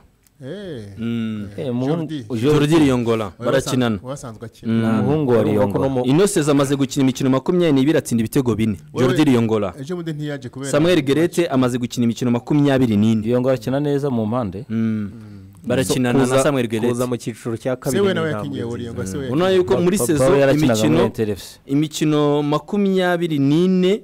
28 no kipe imaze gukina ino saison ya La Louvière Samuel Gerete akinye 24 Riyongola akinye 23 ikipe yabo ni ya mbere n'amanota 71 ikaba yaramaze kubona qualification yo kuzamuka mu cyiciro cya kabiri aho ngaho bamupima bakareba izamazamuka mu cyiciro cya kabiri batsinze rero ikipe ya Lokeren ibitego 3 ku busa je ndavye nka niveau ya Riyongola n'uwo mukinyi wo mu Mavubi nibaza ko yogira icafasha kinini Samuel Gerete mukinyi kanze ndebe ko mbona nk'ifoto ye hafi abantu baramuzi David yahise amwibuka kandi amaze gukina under 20 numva ntabari mushasha haba n'umwe n'abaki yaranakuze none urabona ko nakabiri karaje kanyama kariho mwungu mumetisi mubiri waraje none kera karakuntu kakazingo ukabona tekinisite nyinshi ari kubona akayaga kamutwara usanga bwaraye abandi bazanwaga n'abana hari ubwana haje ubwanwa hari ubwana ariko ubwo ndakubwira ngiye ndimo ndakubwira ibintu bya za 2017 ngira ngo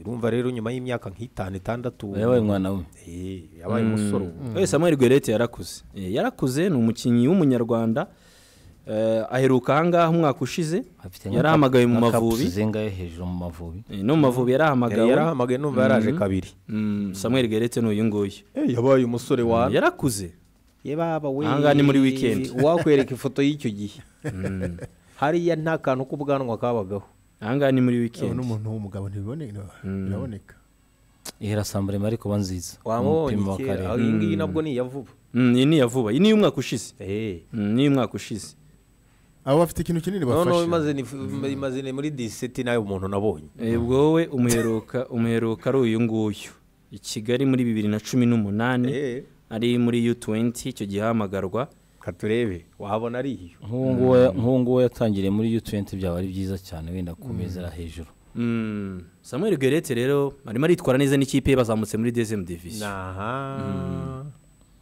nako karakana pe yari mutari ko ari barakora imyitozo byibuze inyamura buriwe na shake inyamariya ibiriho ibikoresho birahari Samuel Gerete rero n'ikipe bari mu kazi we umuntu rero no kurebera hafi kabisa bisa nkaho nawe ngafite umujinya wuko atari guhabwa amahirwe mu ikipe y'igihugu ya Norvège witwa Warren Kamanzi akaba rero ejo bundi ikipe ya Toulouse yaratsinze Clermont Foot ibitego 3 ku busa nawe yatangiye ugaruka kuko birashoboka ko ashobora kuza mu Mavubi muri Assemblée ziri imbere cyaba ari sawa cyane ko numwe mu batitire ba Toulouse kandi Toulouse imeze neza muri Tour 5D umuratire yihuta cyane yakina piso wenyine kabisa umukinyi mwiza na lateral yakina rwose très moderne na assist iyi style gukinisha batatu yanayikina nawe cyane ufite ba defense ahongo wagukondeye byaba ari sawa hari umundi mukinnyi w'umunyarwanda mu ciciro cya mbere mu gihugu nawe umuntu waba ukina ku rwego rukomeye aho dufite bose Warren Kamanzi biravuga ko mu ngubu ngafite umujinya ngashobora kuza ukwezi kwa gatandatu kuko arabona ko Norvège itamutekerezaho na gato Erling nagamushaka ntibamushaka ba Haaland na ba Odegaard hari n'itwa Joel Mugisha mvuka w'umurundi n'umunyarwanda ni Ara Trésor Mike ayo Trésor ntabwo yakwisubira akaza Trésor azakina muri bari ababirigi ko nabonye muri Nottingham nako muri Burnley byanze sinzigiza ikibazo cy'imvune mu bihe bishize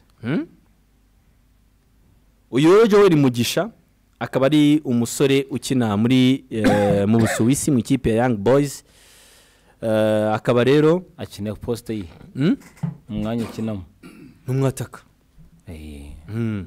mwataka uca ku ruhande ariko umwataka unatsinda Young Boys ni mu cyiciro cya mbere Young Boys ntabwo bizi no muri za Ligue des Champions mu Busuwisi aho ngo hose ko byaba ari sawa ejo yakinaga n'ikipe yitwa Iverdon ikira muri mukinyi w'umunyarwanda witwa Johan Marvin Kali we yaragize ikibazo cy'imvune ubu nibwo yatangiye imyitozo barayibanganyije ubusa ku busa n'ikipe ya Young Boys abo ngabo baba ari sawa cyane baramutse bakunze Young Boys niyo ya mbere nawe wo mu mpande yakumwataka n'umuwinga ikipe Young Boys niyo ya mbere mu gihugu cy'Ubusuwisi byo niko biho akenshi ubona ko ariko biba bimeze gusa ntabwo irusha amakipe menshi za Rugano na za FC Zurich nazo ntabwo ziri kure Iverdon iri ku mwanya wa 9 n'amanota 38 niho iri mu gihugu cy'ubu Sweden muri Sweden Byiringiro Rage yaje mu kibuga simbura undi munyarwanda yitwa Kevin Kibuye ku munota 77 bakinaga umukino wa mbere mu ciciro cya kabiri mu gihugu cya Sweden barya ibitego 4-0 imbere y'ikipe yitwa Landskrona Boys ku munsi wa mbere Yannick Mukunzi ati ikibazo cy'imvune niyo mpamvu atari mu gukina ntuza yarongeye yashirire Yannick yarongeye ubwa mbere yagize ikibazo cy'iva ariko ubwa mbere yari ive ngo yagiye kuri deshirire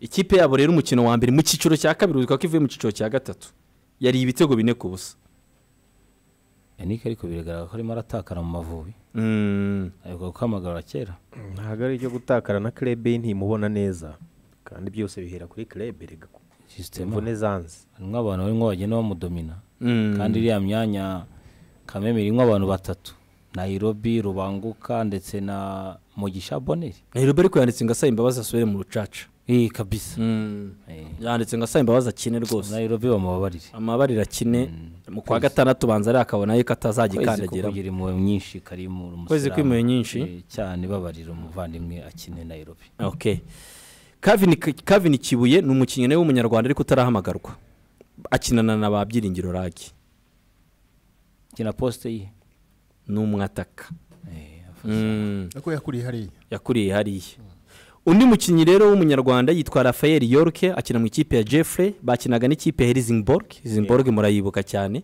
ya Enrique Larsson na Karekezi Olivier muri legend wayo Karekezi Olivier yego yatsinzwe n'ikipe ya Helsingborg ibitego 3-2 Jeffrey If ni ikinamo uyu munyarwanda Raphael Yorke yabanje mu kibuga bose ni If Helsingborg yabatsinze ibitego 3-2 ku mugoroba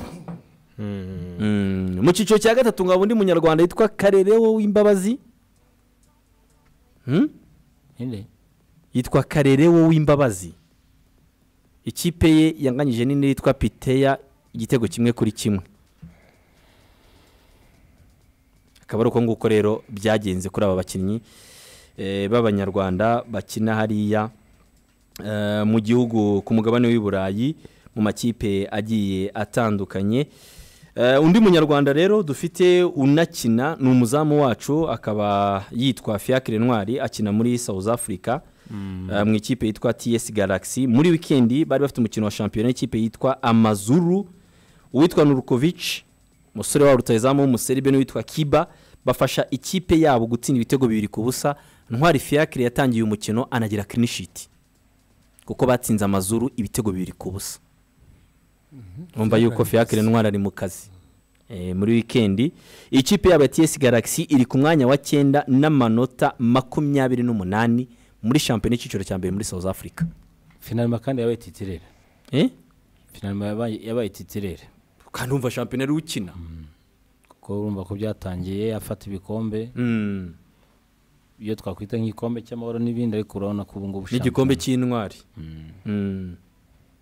byatangiye ari byo akina ariko ubu ngubu uyu musore akaba rero ari mu kazi arimo aragenda akina nibyo ngibyo rero kuri iyi list y'abakinnyi b'abanyarwanda bakina hanze wenda byibuze bari mu makipe agiye hamagarwa ahangaha hafi undi ubwo ni muri Kenya akaba ari mu ikipe ya FC Leopard muri weekend nabonye baratsinze umukino ahubwo barakina umukino w'igikombe cy'igihugu ingwe ntago rero muri weekend bigeze bakina banafite umukino wa championnat na Sofapaka ku cyumweru nibwo bazaba basubukura championnat mu gihe no muri Maroc nabo baraza gukina igikombe cy'umwami ikipe ya AS Faraba ikinamo uyu munyarwanda Imana ishimwe Emmanuel nguko rero bamwe mu bakinnyi b'abanyarwanda bitwaye mu ma equipe bakinamo tuba tugenda tugarukaho buhoro buhoro Mugisha Benjamin ati EF bisobanura ifujo if certificate if udahuko twa twibagiwe gato ni Manzi kina Manzi ntago wavuze nabonye yatangiye imyitozo muri Libya ubanza nabo hari muri weekend batarakinye shampiyona manzi bigaragara kwizera Sambrema yazibonyemo amanota menshi nka patron de la défense match ya Zimbabwe match ya South Africa match ebyiri ya Botswana na Madagascar ubona ko Kameme Manzi ino weekend shampiyona yabizagaruka tariki 20 z'ukwezi kwa 4 bakina n'ikipe ya Al Madina wanakoze cyane ikipe yabone yo rutonde rwa shampiyona waje kabisa Manzi Manzi yarambwiye ati buri mutoza wo Munyatunisia aho yaziye buri ekipe ya Tripoli nuko irimo abakinnyi b'abahanga benshi situ noneho babene gihugu ati ku buryo nko muri defense bose hamwe n'abakinnyi bagera ku 9 bose defense centrale ushizemo n'abaratero defense yose so ikintu gihari rero Manzi n'umukinnyi umutoza akunda ariko no mutoza mu rwego rwo kugira ngo ya defense byibuze ayi maximize iyo yakoze option yo gukinisha batatu inyuma akoresha nabo bakinnyi bandi babiri ku mpande ku buryo byibuze batanu bahora mu kibuga so akagenda ahinduraho ati hariya nanjye niyo narwara ibicurane hari uwansimbura ko kanya ntibanahungabane ati rero iyo none uri ahantu ngaho harimo abanyaribiya bene aho ngaho nawe urabyumva erega niyo difference tuvuga buriya ntago ari ikibazo cy'uko umukinnyi kiri hariya wenda yarushije uwaha ngaha kuba yakina neza oye nuko hariya ahubwo umuntu aba yitwara kinyamwuga ntasinzira ntakora iki none se kubwo niba ujya kubona ukabona match y'Amavubi yarangiye Fiacre arago ati ibindi muzaba mwirwareza ariko ngiye ngomba gusubira muri club vuba ko nindeba nabo uriya mutipe nakina match eshatu singisubiramo so hari undi musore rero inshuti arimo aramuranga cyane umukinnyi abona undi inshuti nawe yarakinnye muri weekend ikipe yagiye masimbuye banatsinze hari umusore witwa ngo ni Mbuyi Trezor uyu nguyu uno musore inshuti arimo aramurangira ikipe y'igihugu avuga ati niba dushaka umukinnyi wo ku mpande umwana w'iviri babahungu bavukiye hirya ho n'ubundi bimwe by'amakonfli ya ntuza y'u Rwanda na Kongo yagiye ku myaka 13 kina mu ciciro nawe ari mu ciciro kimwe nawe muri ekipe yitwa ciciro cya kabiri Independent Charlotte gutyo umuwinga utsinda n'ibitego byinshi urumva ku ruhande rw'iburyo kina impande zombi ubumoso cyangwa iburyo so nuko information mfite nuko yabibwiye n'abatoza ati nge namaze kumuganiriza kandi namaze kumwumvisha ngase umuhungu kari sawa urumva ati niramushaka umukinnyi wo ku mpande ndabarangiye icyo kintu ni cyiza cyane urumva ni patriotisme so ntagerega washyizeho gahunda nzima nakubwiye amaboko benshi barahari bayatanga bagashyiraho akabo ubwo no umukinnyi ubugerageje gukora ibye urumva nkuko burya nundi yakubwira undi kuko burya umukinnyi yanamenya n'umukinnyi kurusha hehe kandi baba bari hirya no hino ariko mu by'ukuri nahaco gushyiraho uwo murongo cyangwa iyo sheni ibintu nk'ibi ngibi bicamo kuko baruzuye benshi cyane kandi bafite ikinini baza kongera mu ikipe y'igihugu ucyo ashaka kuba bamara ikipe y'igihugu arakoze rero inguyu utwibukije ati kuri Rwatubyaye Abdul nawe ni mutubwira Abdul nawe yari muri shampiyona ikipe yaratsinze ariko Abdul yahuye n'ibibazo bikomeye bamuhaye ikarita y'umutuku amakarita abiri y'umuhondo yose ari imaginaire ubwo uyu musore David yatubwiraga reka turebe wenda ndizera ko amazina yamaze kuyatanga muri Ferwafa ko bishoboka ko bashobora kuzamuzana mu gihe kiri imbere ubwo nene kuzakurikira wenda tukareba nimba nawe n'abantu bamuvugisha Rwatubyaye bamuhaye amakarita abiri y'umuhondo ari imaginaire bamucangamo ikarita y'umutuku ikipe ya Sizoye yavuze ati iyi misifure nibaho yamaze no gutanga ikirego uyu munsi barakina kimwe cya kabiri cy'igikombe cy'igihugu Rwatubyaye n'umwe mu bakinnyi uri kubafasha cyane kuva yahagera baracyahanganiye umwanya wa mbere ariko ikipe yabo sifite amahirwe yo gutwara shampiyona nubwo bitari byarangira bati ntago bishoboka Rwatubyaye Abdul aya makarita y'umuhondo agomba gukurwaho imwe mu ikarita y'umuhondo yahawe Ivana ibashyiriraho murebe amashusho aragoranye nyine nayo muri Macedonia ariko aratangaje iyi karita y'umuhondo iya mbere yo nakamara amazi ariko iyi ngiyo ndayibonye ndumirwa ikipe yabishyize video hanze iravuga iti mwatubwira ko yari imisifurire nyabaki gushyigikira Macedonia ugisobanurira abantu umuntu utari kubyemera aya nayo imisifurire ni muhogo imisifurire ni muhogo kipe rero ikaba yanditse iti ntago byumvikana kuri izi karita z'umuhondo twahawe kuri uyu mukino wacu myugariro w'umunyarwanda Rwatubyaye Abdul basaba ko zikurwamo. Iyi ni video ino kipe yashyize hanze ngo uyu Rwatubyaye ateye umupira urarenga bamuhaye ikarita y'umuhondo ya kabiri yamukuye mu kibuga. None se nkubazize iki koko? Reba hano ntateye barose bamuhaye yellow card ya kabiri kuri uyu mupira. Macedonia barategura Macedonia Mesifure ya Mugo banza nahita ni match ariko ubona ko stade iruzuye ari abafana baje kureba batira icyo gutatu kubusa ariko Abdul abona ikarita y'umutuku kandi bageze mu mikino iri kurusha umusakira kimwe cya kare cy'igikombe cy'igihugu. Bamwibye kabisa bigaragara cyane. So ngibyo rero ibya babakinga abanyarwanda bakina hanze ababene wacu ubwo David arakoze na nshuti kuri uriya mwana reka turebe nimba ubwo numwe muri babakongomani bavuga ikinyarwanda. Abona nk'ubu ngubu muri entraînement za mbere rassemblement iyo usezereye papi ugasezerera baka ukawujyanye Arsene ukawujyanye Haji ukawujyanye Barafinda kameme ngira ngo uwo ubonye abandi bawinga barenza abo ngabo ntago wabitesha. Antuka kipe y'igihugu y'Amavubi ikeneye abakinyi bakina imbere cyane abawinga ba numero 10 abataka aho ngabo bakaba barashirimo imbaraga. Okay. Tugerero nanone i Burayi Manchester United reka duce gatoya ku musore witwa Mason Greenwood. Ubu Manchester United nirafatiye umwanzuro ariko amasezerano ye ararangirana na sezo itaha. Manchester cyafite option yo kuba yakongeraho umwaka umwe ku masezerano ariko uko iminsi yicuma ngo n'igitekerezo cyo kuba bavuga bati uyu mukinga ariko ntago yagaruka ahangaha cyo ntago gishoboka. Ngiye mbona bano batipe ntago decision nyinshi z'ibintu bitego 8 na assist 5 ngenekereza ko decision nyinshi nk'ibi mu bijyanye na yaba ari na case y'uyu nguyu bashobora kuba bafite nka document babitse hariya y'ibintu bazafataho icyemezo cyangwa baragifasha bavuga ati si byo bihe byo kubisohora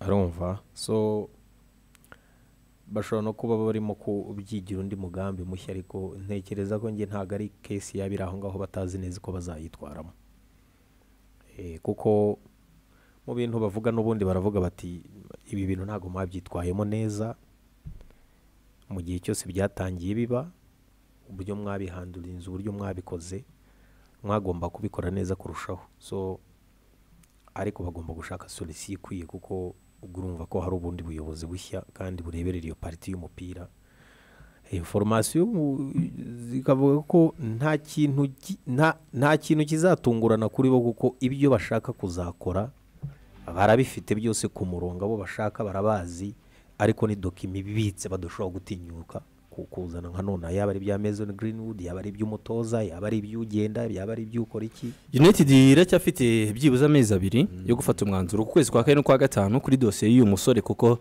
icyo gihe azaba yinjiye mu mwaka wa nyuma yaba nawe yinjiye mu mwanya wo kuvuga ati amasezerano nanjye wenda ndayasoza nzagendere ubuntu. Ikipe ya Manchester United rero bikavuga yuko ngo iki kibazo kizajya kugera mu kwezi kwa 5 cyakemutse. Ikindi kirimo nuko kashi zose babona kuri Mason Greenwood zizafatwa nk'inyungu mu bitabo bya UEFA kuko no umukinnyi wo muri academy. Kashi zose zabonwa kuri uyu mukinnyi.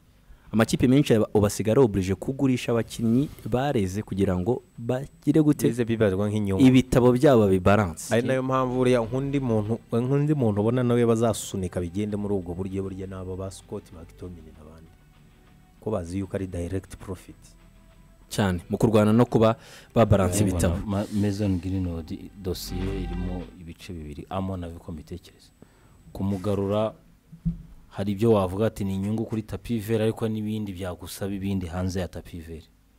Ese we ari motive yo guhangana wenda ashaka gukina neza kuri tapi vert ariko hanze y'ikibuga nawe akumva ko byamutera kandi kazi washira kuri iyo profile muratubwira ko baramutse bamugurishije nge mbona ari umukinnyi waba usohoka muri Manchester. Undi uri kuvugwa muri Manchester United ni uwitwa Jason Wilcox, akaba ari directeur wa football mu ikipe ya Southampton. Manchester United tumaze iminsi tubigarukaho ko imwifuza kumuzana muri role za sport hariya muri ekipe yabo. Southampton yabwiye iti mudukubite furusi imbumbe cyangwa se niba sezera tumukubita amezi 12 urumva adakora ari kuri gardening leave, amezi 12 adakora cyangwa se mudukubita imbumbe furusi tugenda. United ngirifuza kwishyura umwaka umwe ku masezerano yari afite umushahara. Bagiye banegosiya ino dosiye y'uno mugabo, barayinegosiya bigeraho babona n'ubundi Southampton nayo nyine yihagazeho. So nyiri bwite icyo yakozeho yasezeye resignation. So burya akenshi iyo usezeye ku murimo wariho gutyo no kuvuga ngo n'ubundi ubwo ni nko kuvuga ati ngendagiye, biraterwa n'amasezerano bafitanye. Ariko burya niba hari icyo bamugomba ubwo nawe ahebe, niba hari icyo yagomba gukorerwa muri ubu buryo bw'ubyo ntabyo akowe mu rwego rwo kugira ngo ye gutinza ikintu na kimwe nuko yabakubise barwisezera.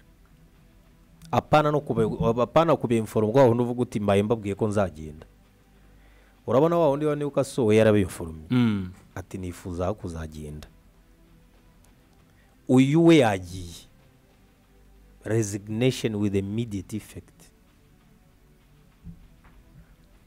So ni Omar Berada n'ubundi uri muri akora assemblement ya groupe yakeneye timing rero umanzari iyo ngiyo Southampton itinda. Southampton ni ikintu yo iri mu gusaba ko United yabegereye ibabwira ko umukozi wabo igomba kumutwara ari hagiye kujya. Mu masezerano n'uvuga ngo wowe ntago wemerewe ko wajya gukora mu yindi kipe yahangaha mu gihe wavuye hano mbere y'amezi 12.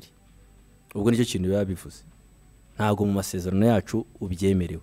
Uyu mugabo yagize mu ikipe ya Southampton mu ntangiriro za 2023 nyuma y'imyaka 7 ari mu ikipe ya Manchester City aho yarashinzwe ama academy yaho. City yanarwanye n'intambara kugira ngo imugumane, ariko uyu mugabo arabyanga avuga ko agiye gufata inorore, ntabwo abonye chance yo kuba director ngabyange. Ubwo no Manchester United ikintu nimo gupropose Southampton ni ukwishyura umushahara we w'umwaka. Teka twishyura umwaka byibuze mu uhembu nduzaza. Southampton yatangiye ibiganiro na Manchester United. Ubwo umuntu yakwizera ko arabiri buze kugera kuko uyu nguyu we na Barada we byararangiye. Wanza n'akazi yaranaгаtangiye. Ubwo wawe wakangahe wabugeze muri direction technique za football za Manchester? Arababaye wa kabiri se. Nyuma yo Newcastle wa wundi wa Liverpool. Ayo Liverpool yarabyanze. Okay. Arababaye wa kabiri. Ni naba ngaba babiri bagomba kuza. Wa kabiri akiyongera kuri Barada. Kuri Barada. Mbatari batatu. Ni batatu. Uriya ni CEO, regura ni boss, ni CEO. Arabazanye sporting director, azanye new director of football. Ubundi akazi gatangire.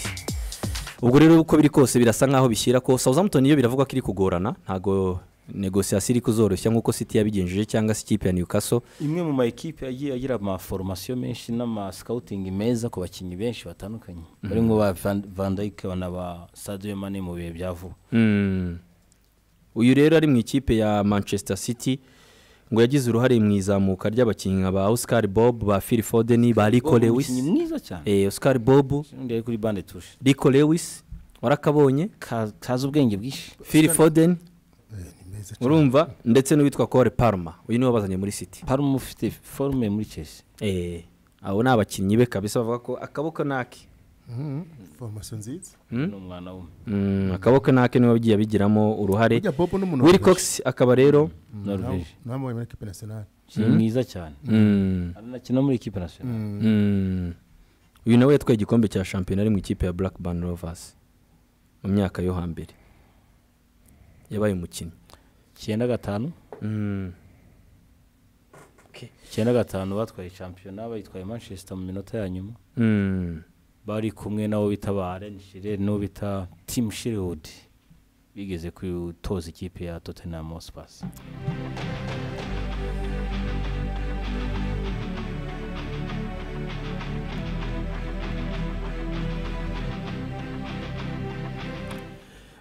undi muntu wenda umuntu yagarukaho gatoya ejo bundi nabonye harandi yifatirwa ku gahanga cyane abantu bavuga bati ni umufinisha ariko mu kibuga mu mikinire ye contribution witwa Roy Keane yaravuze ati ni icyiciro cya 4 imikinire ye mu kibuga contribution mu kibuga ariko imbere y'izamu ni world class ndemera yawutera mu izamu yawugwa kohereza mu rushundura finishing world class ariko imikinire ye contribution mu kibuga akazi k'umuhataka nakahe ati ni icyiciro cya 4 niyo yabaye muri gito kubihuza biragoye cyane kubihuza biragoye philosophique we yaravuga ati we imbere y'izamu arebana n'izamu world class player imipira iri mu kirere umutwara wo gutera ariko gufunga baro atari ko contribution ibintu byo gukonstruiza umukino ati oya urwego ni ligi 2 mwimpesa na impesa giriya icya kabiri ibisi byahuye bya biri byihuye city boys ariko Roy Keane rakaza mutwe guys ati mbere y'izamu arebana n'izamu ni mubi cyane arebana n'izamu arireba gutya ese nago wumva nimba wo muri hejuru mwapeli ariko mu gukonsuriza ba niba mumerewe nabi bikavuga ko mwigira inyuma agaruka kina cyangwa se bamwegera ari babiri muhe barafunga yari minu umuntu agire gutate oya epfyo ngiye League 2 yaramuhamije twibutse ko papa yasoje kariyeri ko imvune ye bavuze bati wanze se na nubu n'umwana nawe uracyahitinga yakabije yarakabije cyane ariko Chris Sutton yavuze ati oya ati bine Roy Keane no gukabye bino kwanga umwana no gukabye cyane none Roy Keane ari umutozo in front of the goal the best in the world but for his general play League 2 player yakabije agahita aterura akarahuri k'amazi akisomera mukashwana yegamye nta kintu kindi arenzaho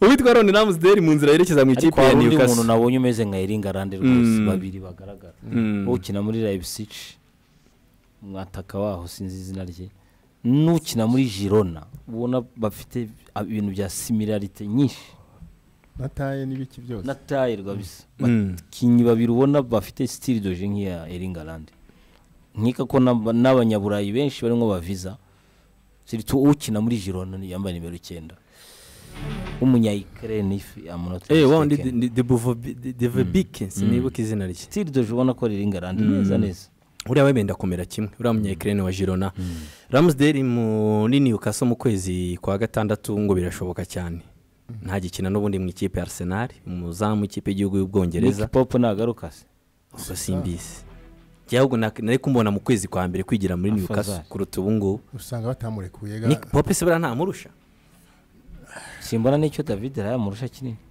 Ron Ramsdale yahawe amahirwe gusa nyine ariko simuni icyo amurusha kinini gusa ikipe ya Newcastle ngirindiriye miliyoni 100 mu witwa Isaac munya Sweden akajyahe ikipe ya Tottenham iramushaka na Arsenal miliyoni 100 Isaac ni wa Musomalia wa Eritrea yamuguze 24 yamuguze 70 irindiriye ngo miliyoni 100 kugura hariya byakorohera yari yahenzwe ako se nayakwiye ako bicembo nari umukinyi mwiza rega bataka barabuze ayo bashaka baraya ko umukinyi yafasha kwa mambure yakora nyamuna kwa Arsenal yabakorera akazi yakora cyane kuko techniquement il est très très bon ariko amakipe akura amafaranga nabonye West Ham igiye kugura Ivan Toney tuza amafaranga Brentford ishaka angahe 100 siyo basaba z'ama pound none ngira nishyura miliyoni 60 kwitwa Madu wa undi ni Onana wa Everton ziye kuri za West Ham irigitandatu United yazanye umuco w'imbumbe none urafashe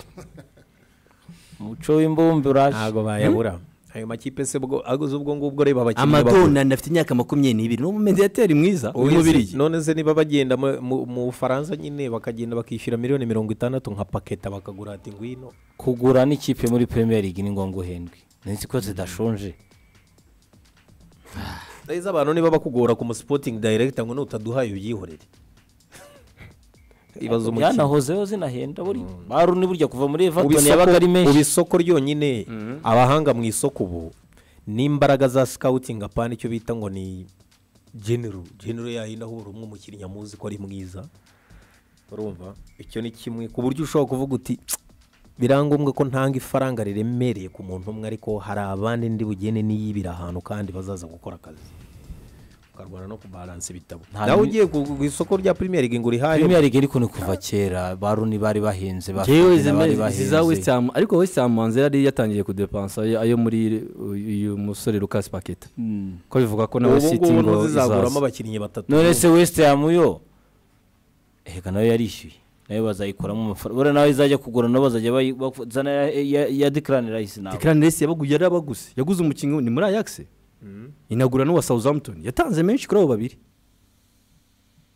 so yakuye muri Ajax we mu mediateur igura n'uyu nguyu wa Southampton urumva urimo uravuga ntuza yari yaramuguze mbere Alvarez yari yamuguze mbere izana nande na n'uyu mu James Prowse kapiteni wa Southampton yari yabazanye mbere kuko yarabibonaga ko byanze bikunze uri yari bugende ariko niba nibuka neza ndumva zari muri za 30 n'iyindi z'amayero undi Prowse nawe ni muri ari nka miliyoni 60-70 bajyanye nabo abo ngabo ariko kuri Declan Rice harimo miliyoni nka 30 z'inyungu zabo kabisa yifitiye mirongo Declan Rice ni ijana na kuko n'umukingo wo muri academy yawe ndakubwira nayo yabatanze kuri abo ariko bari batanze akumuhinda yishe Yesu ntabipengeri biri baramubwiye bati oya West Ham ba yarabwite muraduha kashi kereka Adams barayatanze da andi mugomba kuyaduha miliyoni 92 z'amapound muhinde yishyura ibintu byasubiyemo we ntago bizi mu ikipe rero ya West Ham ndabona iri kuvugwa cyane ko ishobora kugura abakinnyi ikipe ya Brighton umutoza wa Roberto De Zerbi ikipe ya Bayern Munich irimo iramushakisha ariko avuga ati no sezo ntago ameze neza nka sezo ishize ari ibine muri AS Rome Premier League umwanya wa 10 ngira ngo se wawundi nihutira burya kuguzana abatoza ngo nuko kweretsa gasezo kamwe De Zerbi ari ku mwanya wa 942 ubu umurebeye hamwe iyi Brighton we muracyayibona mu isobanukirwe narebye uburyo Roma yayikoze Roma ya Daniel De Rossi yamutsinze bine Daniel De Rossi yahinduye umuvuno mpaka mu Roma iragerageza gushaka replace za abana batoza ushobora kugira sezi imwe ariko burya mutoza no sezo nk'ebyiri omwe byibuze Neymar Santos Junior agiye gusubira muri Santos iwabo umwaka utaha yabwiye abakinyi ba Santos ati ndabampari ifurusa irareretse niba ari umuntu wombe abantu aryo ngo yimushyiraye kuwe mwanya we na Pogba ninde boss David boss ninde Neymar na Pogba n'umujura na ni Neymar hano we mujura mukuru ne mukinyi wa mbere utari seriyo ufite tara iteye ubwoba yaguzwe miliyoni 97 ava muri Santos ajya muri FC Barcelona agarikisha mu president wa Barcelona umva ariko ayo mafaranga Barcelona yaramugarikishije Sandro Rosell harimo n'amakosa menshi kuko yari yadeklarangira ngo 47 ariko nawe aravuga ati nanjye ndayagarura pese zizana imibare 3 2 0 ubwo mu mayero byabaye 120 ejo bundi bamugurishije ijana ariko Barcelona imaze kwakira 222 mwadembere mwakutinyo ifurusi birashize ariko abantu vorishe baransitse imuna tafite amafaranga ye yabonye ari vuba vuba ariko abagane mari wagira ngo yari arimo ibisazi vuba Dembele ijana 40 iri ibiri bananze ari nka 50 rwose 56 nibyo bintu byawe vuba ifurusi ariko rage nabasigiye senkani ngiye mbese banguze 70 imbungu senkani yo yera amafaranga bagutanze yo kubitara senkani kuko abaga mu bitaro Barcelona Neymar rero yamaze kubwira Santos yari wabo muri Brazil ko umwaka utanga azagaruka muri Santos Sandro Rosell Bartolomeo bamwirukanye sinzi uburyo babakira hari bahimukira ikipe abakinnyi bamwe 3 abagabo babiri bahimukira ikipe ya Barcelona Marcos Alonso nawe ngo ino meshi baramurekura yigende bamubwiye bati contribution yawe ibyo ni bisigisigi byabari abantu ko ninizanye Sandro Rosell Bartolomeo Cartorush c'est Barcelona rwose barayihemukiye cyane ndabona baragwaye gift yayo ariko ni ya Sandro Rosell ingi bona bitabara bayimpaye bitabara ngibyo rero reka dusoreze hano hari tundi dukuru duke tuba tuzenguruka ubwo bagenzi bacu baratugarukaho ba James Risi bazenguruka muri za Real batava mu binyamakuru by'Iburayi ariko James Risi banza barokugurisha afite umwanya ariko yakina aracyari muto nuko imvune zamubanye nawe nyinshi atuje yakina imvune nyinshi Gurama Services Limited hamagara 0788 niba ushaka akazi bakakurangire kandi bakoze Skol yakoze Airtel Rwanda twari turi kumwe bakoze Ajildia Pepper na Baby Steps twari turi kumwe mu kiganiro na Switch Off tukaba rero dufungiye ahangaha ubwo mukanya turakomeje na hapo vipi hapo sawa